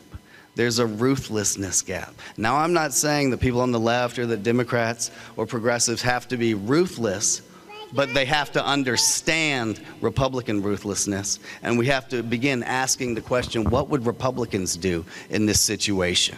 And we have to understand that we're going to have to up our level of commitment and our level of steadfastness if we're going to be able to compete in the electoral process. So I think we've got significant challenges. I think we need to have a multi-level inside and outside strategy. I think we need to resist in the courts, in the streets, in the ballot box, in our hearts, and in our imaginations. Thank you so much. Thank you all very much. Really powerful comments. And we're going to do another round of questions to the panelists. And one thing I wanted to mention in agreement with everyone that has spoken is that I think one of the things that is being asked of us right now, all of us in this room, all of our colleagues, allies, friends, family, is that no matter what we're doing, we need to engage in our democracy more. As an example, the Women's Earth and Climate Action Network, we obviously are focused on climate change and specifically, working with grassroots, Indigenous, and frontline women. And this year, we've really changed a lot of our programming to ensure that democracy has been part of the conversation and offering different trainings around that topic. And I think we all feel extremely full and busy and sometimes overwhelmed with the work we're already doing. But I think that, as you can hear from the speakers and from your own life and just looking at the news every day, that we all need to engage if we're going to have a change in our democracy and to really reclaim what we've already lost and to go forward in this very imperfect moment in this crisis in our country and in democracies around the world. So I think what's being asked of us is more engagement than we've ever seen before, and how we're going to include our engagement in this political process, because we cannot stay on the sidelines. Just pretty much everything's at stake.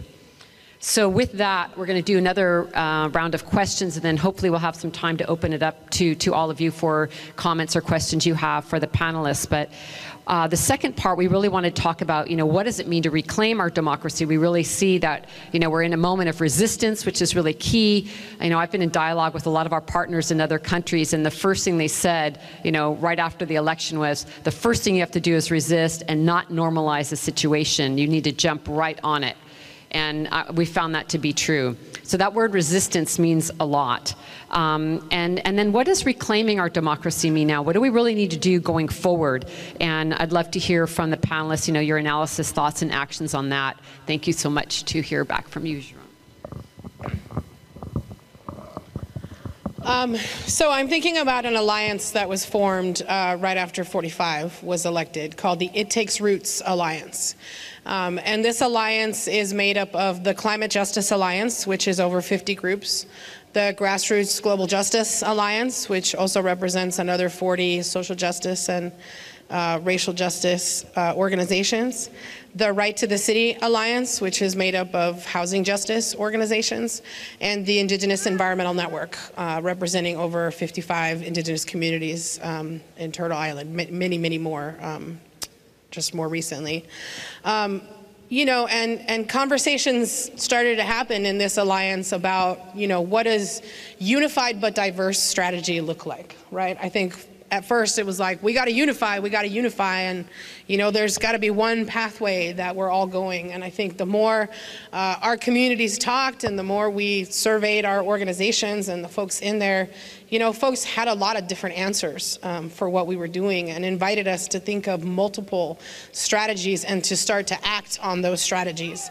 They also invited us to not just focus on the national stage, but to really go back and invest in our local communities and take that training, take the strategies, take everything we know, take the resources and reinvest them in our communities, because that's what they've been asking of us all this time. Our folks in the Malcolm X grassroots movement and our brothers and sisters in Co-op Jackson in Jackson, Mississippi, right, did a lot of work to elect Chokwe Lumumba, right, a black nationalist, into the political arena. And we know that that has white supremacists shaking in their boots. And we love it. I love the idea of a black nationalist, in power, alongside of a community that is claiming their sovereignty, that is, claiming land alongside of Indigenous people for black people, right? Recognizing the interrelationships of our community, the history of our oppression, and the way that the man has impacted all of us. And so calling us to think, beyond the normal strategies that we're thinking of, but embracing things like actually putting up some of our people, into the political arena and lifting them up and, starting to put our people out there to be elected into these positions to influence change. Because as much as we hate the inner workings of the government, You know, that's where the laws are being made. That's where the regulations are changing. And it has to be our people on the inside as well as on the outside to make those things happen. You know, so the vast response from our communities in this alliance was, you know, we're going to keep grinding here at home.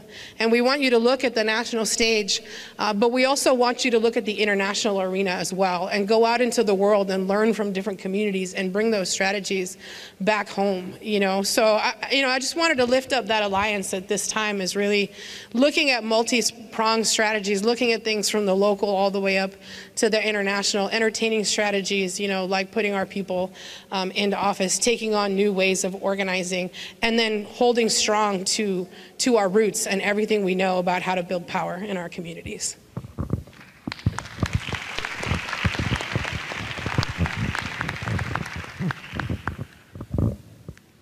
So, reclaiming democracy. I think as our crises, or whether it's the political or the ecological, the increasing tendency that we sometimes see that as it gets worse, there's also an urge among people to address the immediate or the fragmented reactions at the cost of longer-term system solution, or looking at the root causes. So if we look at sometimes, say for example, the climate or the ecological crisis,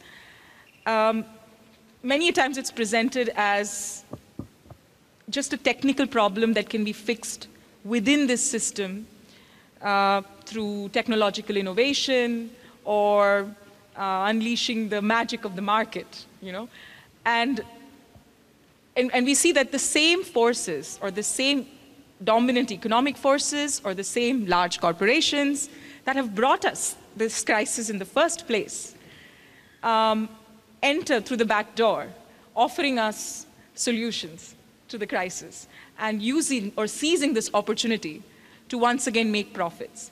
So when we look at the crisis in fragments, we fall prey to the same false solutions and opening the doors to the same entities that brought us here in the first place.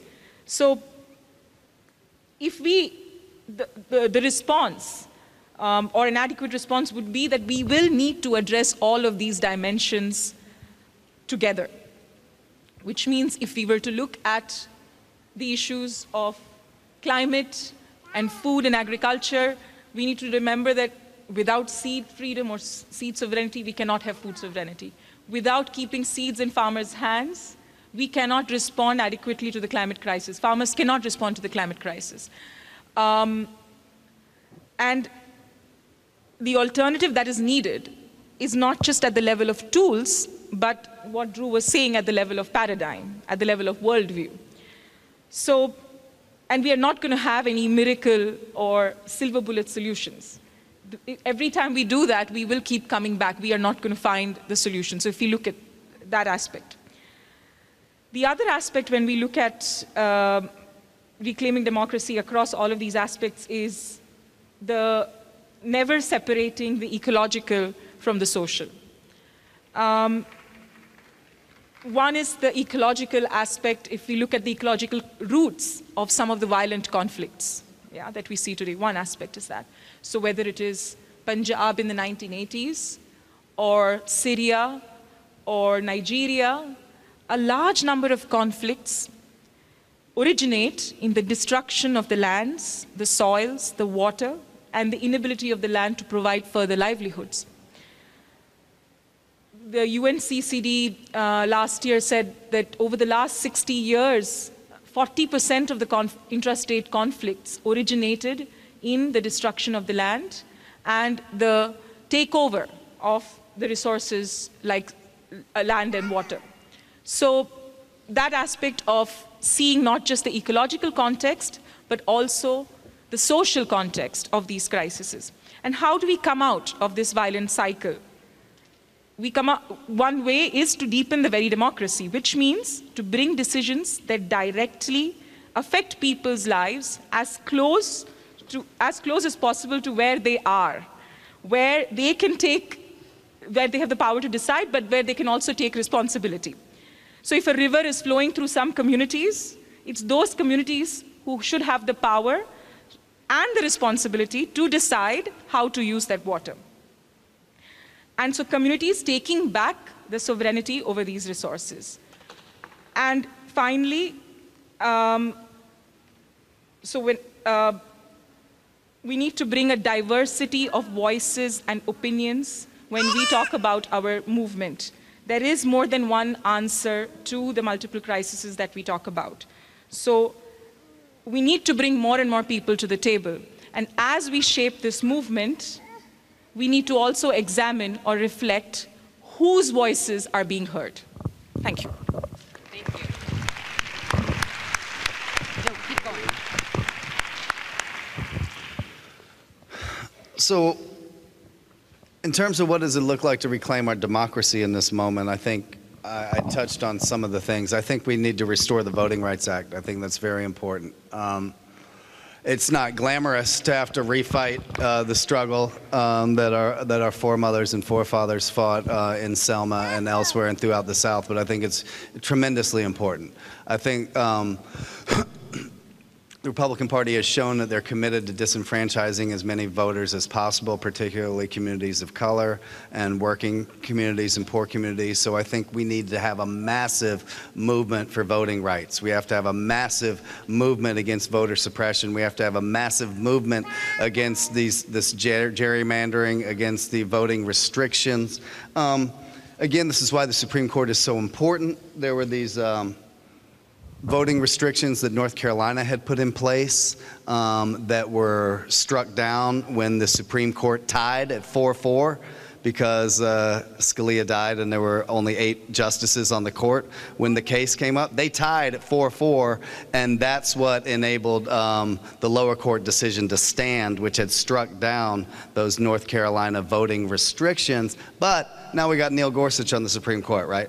So we cannot count on that happening in the future. In fact, it may be carte blanche for all of the voting restrictions that they want to try to push through and to have them all rubber stamped by the Supreme Court. So I think we need to be very aware of what's happening in terms of voting rights, and we need to have a massive movement for voting rights and against voting suppression.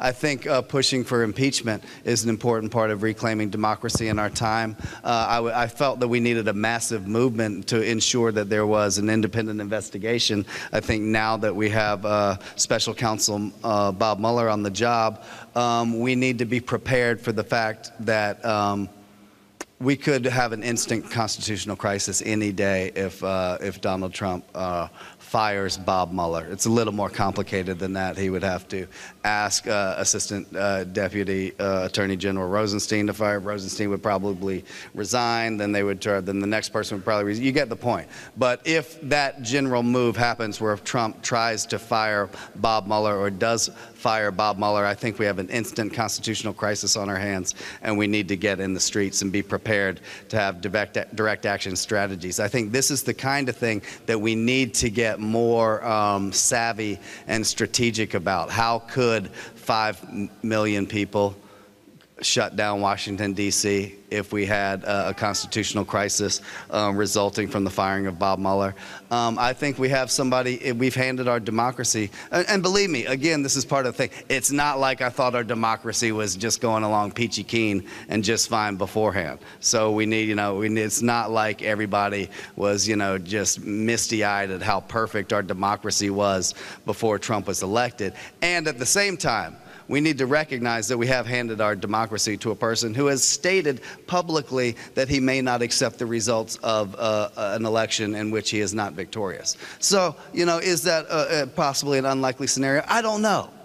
I'm just saying the political precautionary principle necessitates that we need to be prepared to face down these challenges to democracy and the rule of law in the courts and in the streets and in the voting booth.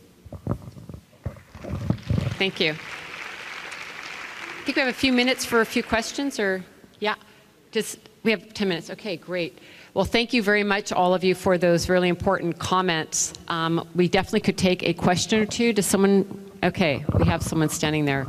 Please go ahead. Maybe you could state your name as well. Thank you very much. I'm Richard. Is that on?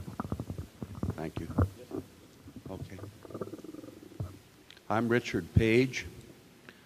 A wise old white man once said, "Nothing."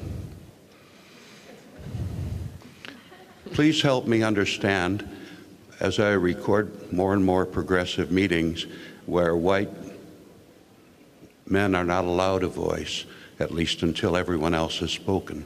How may I ally with you and make sure that men don't take up all the space with talking like I am right now, and still be at service, please? Who'd like to take that?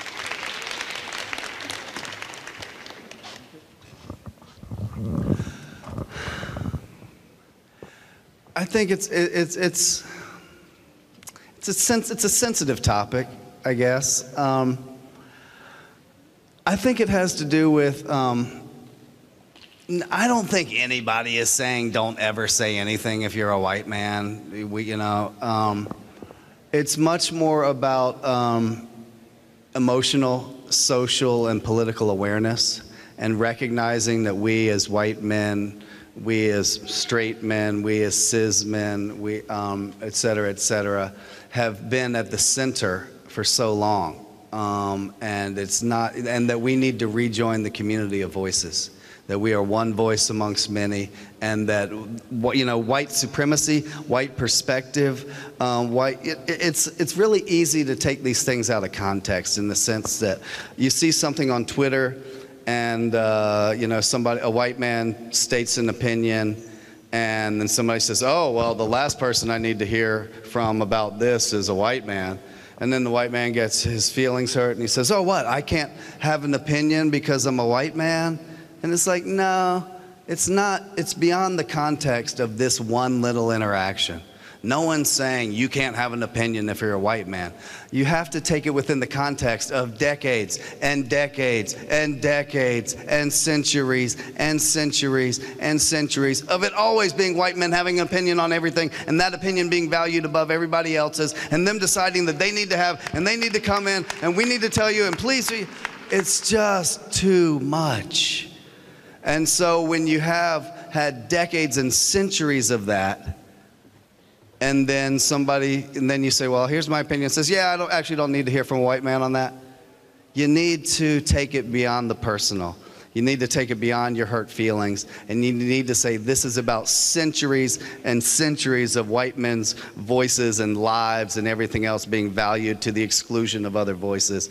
And so this is part of where a systemic approach to history and to institutionalized and systemic white supremacy and male supremacy and these types of things can help us get over our hurt feelings and say, yeah, maybe we don't need to hear from endless white men about every topic all the time to the exclusion of all other voices. We're moving much more toward a democratization of voices, I think. Actually, the women requested that he respond, because a lot also what happens in these conversations is that people of color, in this case women of color, are being demanded to respond. And they're saying, you guys do your own work. So in all due respect, I'll pass on to the next question. Please. Hi, I'm Lisa Milos, and I wanted to say also it's not only white men, but also white women. Donald Trump won with 54% of the vote of white women in this country. So we also need to look at that, even within the feminist movement as well. And I think a lot of the impetus regarding the 2016 election had to do also with the fact that we as progressives or leftists are always looking at what benefits us internally in terms of our own domestic policy, but we don't take responsibility for how this affects everywhere else in the world. And even within Democratic presidents, we've had major devastation, and with the free trade policies and everything like that. So that is something we really need to address, and I'm glad that some of it was being addressed here as well. One of the other things that I wanted to say is that one of the ways that white people can be, well, everyone in particular, but specifically white people, and the economic power that white people wage in this country is very important. And the divestment movement is something, a very concrete way that we can literally use our economic power to benefit the emerging and the social movements We need anybody who is in this room right now who still has a bank account at Wells Fargo, Citibank, Bank of America, needs to get out their money out now. Anybody in this room that has a pension plan that is investing in energy transfer partners or any other fossil fuel industries, and who also has their money invested in Citibank and all those different things, of course many of us don't have a choice because we're not even represented in the pension plans, but we need to move the money out of there. We need to really put our money where our mouth is. And great comments. I just wanted to see if you had a. I just wanted to know if you had a question for the panel. I just wanted to ask the panel if and basically whether or not the event today called StopETP.org is going to be also replicated here in a significant way, where we can participate in that national movement to stop EnergyTransferPartners.org by joining together and making a public statement regarding divestment and stopping Energy Transfer Partners, because the way that the people in Standing Rock, the water protectors, were treated, and which today continue to face criminal penalties. Do you want to comment? So I'm sorry. Okay, great. Thank you. I just want to, we have such limited time. Thank you. It's a really good point. For those of you who are not aware, Energy Transfer Partner was one of the main companies behind the Dakota Access Pipeline. And so there's a big action today on that. And I'm going to hand this to Sharon, but let's get one more question too. If we could get a question, that would be super. Thank you. Could you say your name? Yeah, really quick. How you doing? How is everybody doing? My name is Vernon Haney. Welcome. Great panel. And no worries. Thanks. Yeah, and I was just wondering, first of all, my question is, with activism, I heard that you say, like, they're taking back the land using some old tactics, like building houses right in that access to those pipelines. Now, I'm new to activism, or just activating, so there's a lot of fear in me being a black man, because I don't want to wind up shot, dead, or anything else. I would like to see, like, how do you, like, put that fear out of the way to take small steps, increasing, and to join bigger movements.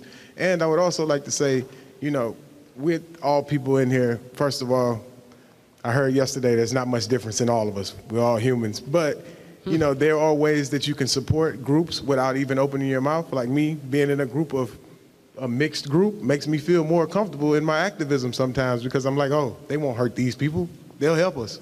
Now, I don't know if that's like a resonated feeling, but it comes off like that sometimes to me. So I'm just wanting some information. Thank you very much. So I'll speak to both of those questions and then hand it over. And I'm just going to ask Osprey to keep an eye on my child over there. Okay. So, yes to the tip on divestment and divesting our money. I think when our grassroots movements started to talk about divestment and the divestment strategy, and that became a popular strategy among larger NGOs, some of the big greens like 350.org, our community said, well, what about reinvestment? When you divest that money, where does that money go, right? Is that going to go into some other kind of funky, fake, clean energy project? Or is it going to get reinvested into our communities so our communities can decide how we want to power our communities? Right? So I wanted to lift that side of the divestment strategy up, that it's not just about taking our money out, but it's about where our money goes in its place, right? And then, like shout out to the Day of Action around Energy Transfer Partners. Some of our relatives were just out in Dallas, demonstrating, and there's a large coalition that's forming around that, and so I'm sure that we'll be seeing a lot more, and there's a lot more interest around holding Energy Transfer Partners accountable, not just for Standing Rock, but for all of its other evils. And then to the young brother, thanks for just expressing that vulnerability and that honesty. And the truth is, I want to keep you out of jail too. I don't want you in there. I don't want more of our brothers in there, because part of what we're fighting is the prison industrial pipeline, right? That's one of the biggest injustices we're facing now, right, is our young black and brown people, getting flooded into the system for just being themselves, right, for crossing the street, for reaching for their own cell phone, they're getting shot. You know, and we're talking about diverse strategies and how people of all walks of life can step up and support our communities. You know, and it's two roads, I'd say. It's really important for us as Black and brown people to step up and express our own truth and be in leadership of direct action. But in the Ruckus Society, we teach, you know, we teach layered strategy. And wow, the term is not coming to me. Oh, we call it stacking risk. And that means that there are some people that have more privilege and that can go through the prison system or, you know, will be dealt with by police differently than some of our folks. And some of those folks choose to step up and leverage their privilege and take risk on behalf of our communities. Here in the Bay Area, we see that a lot with Black Lives Matter and an affinity group that was formed called BASAT of white folks, you know, who went and shut down the Oakland Police Department because Black activists asked them to do that. You know, and so, you know, it's two different strategies because as a brown person, I don't necessarily want white people stepping up for me all of the time. Because I do think it is my responsibility, you know, to represent my people, to represent my issues, to represent my community. And it's extra important that our people speak for ourselves and that we not give our voice up to other people. But that doesn't mean that we're going to be the ones who have to go to jail all the time or that that's the strategy that we're trying to use all the time, right? It's not about leveraging civil disobedience so that our people can go to jail. We're actually trying to keep our people out of the system. But sometimes we have to leverage our risk in ways that are really uncomfortable, right? And, you know, now we're seeing elders and disabled people, right, step into direct action and, you know, put themselves in really awful, vulnerable positions, you know, to leverage support for all of us. You know, so I'd say that this is a larger conversation that has to happen and is happening in our communities. Is what does risk look like in our communities? What does it look like for us to step up on behalf of ourselves? And how do we ask folks with more privilege who are asking and wanting to support us, how do we give them clear direction on how to lift up our issues, but not take up that space, you know, that is normally taken from us? You know, and it's a slippery road. You know, we're still working it out because in our communities, internalized racism still exists.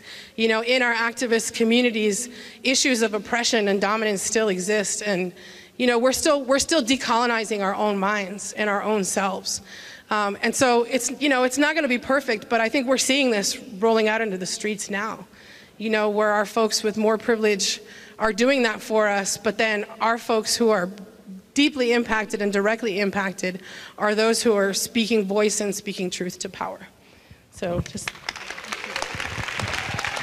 thank you so much. Let's give a big hand to everyone. And really great comments, really important conversation. Thank you, everyone. And let's really keep resisting and renewing. Thank you.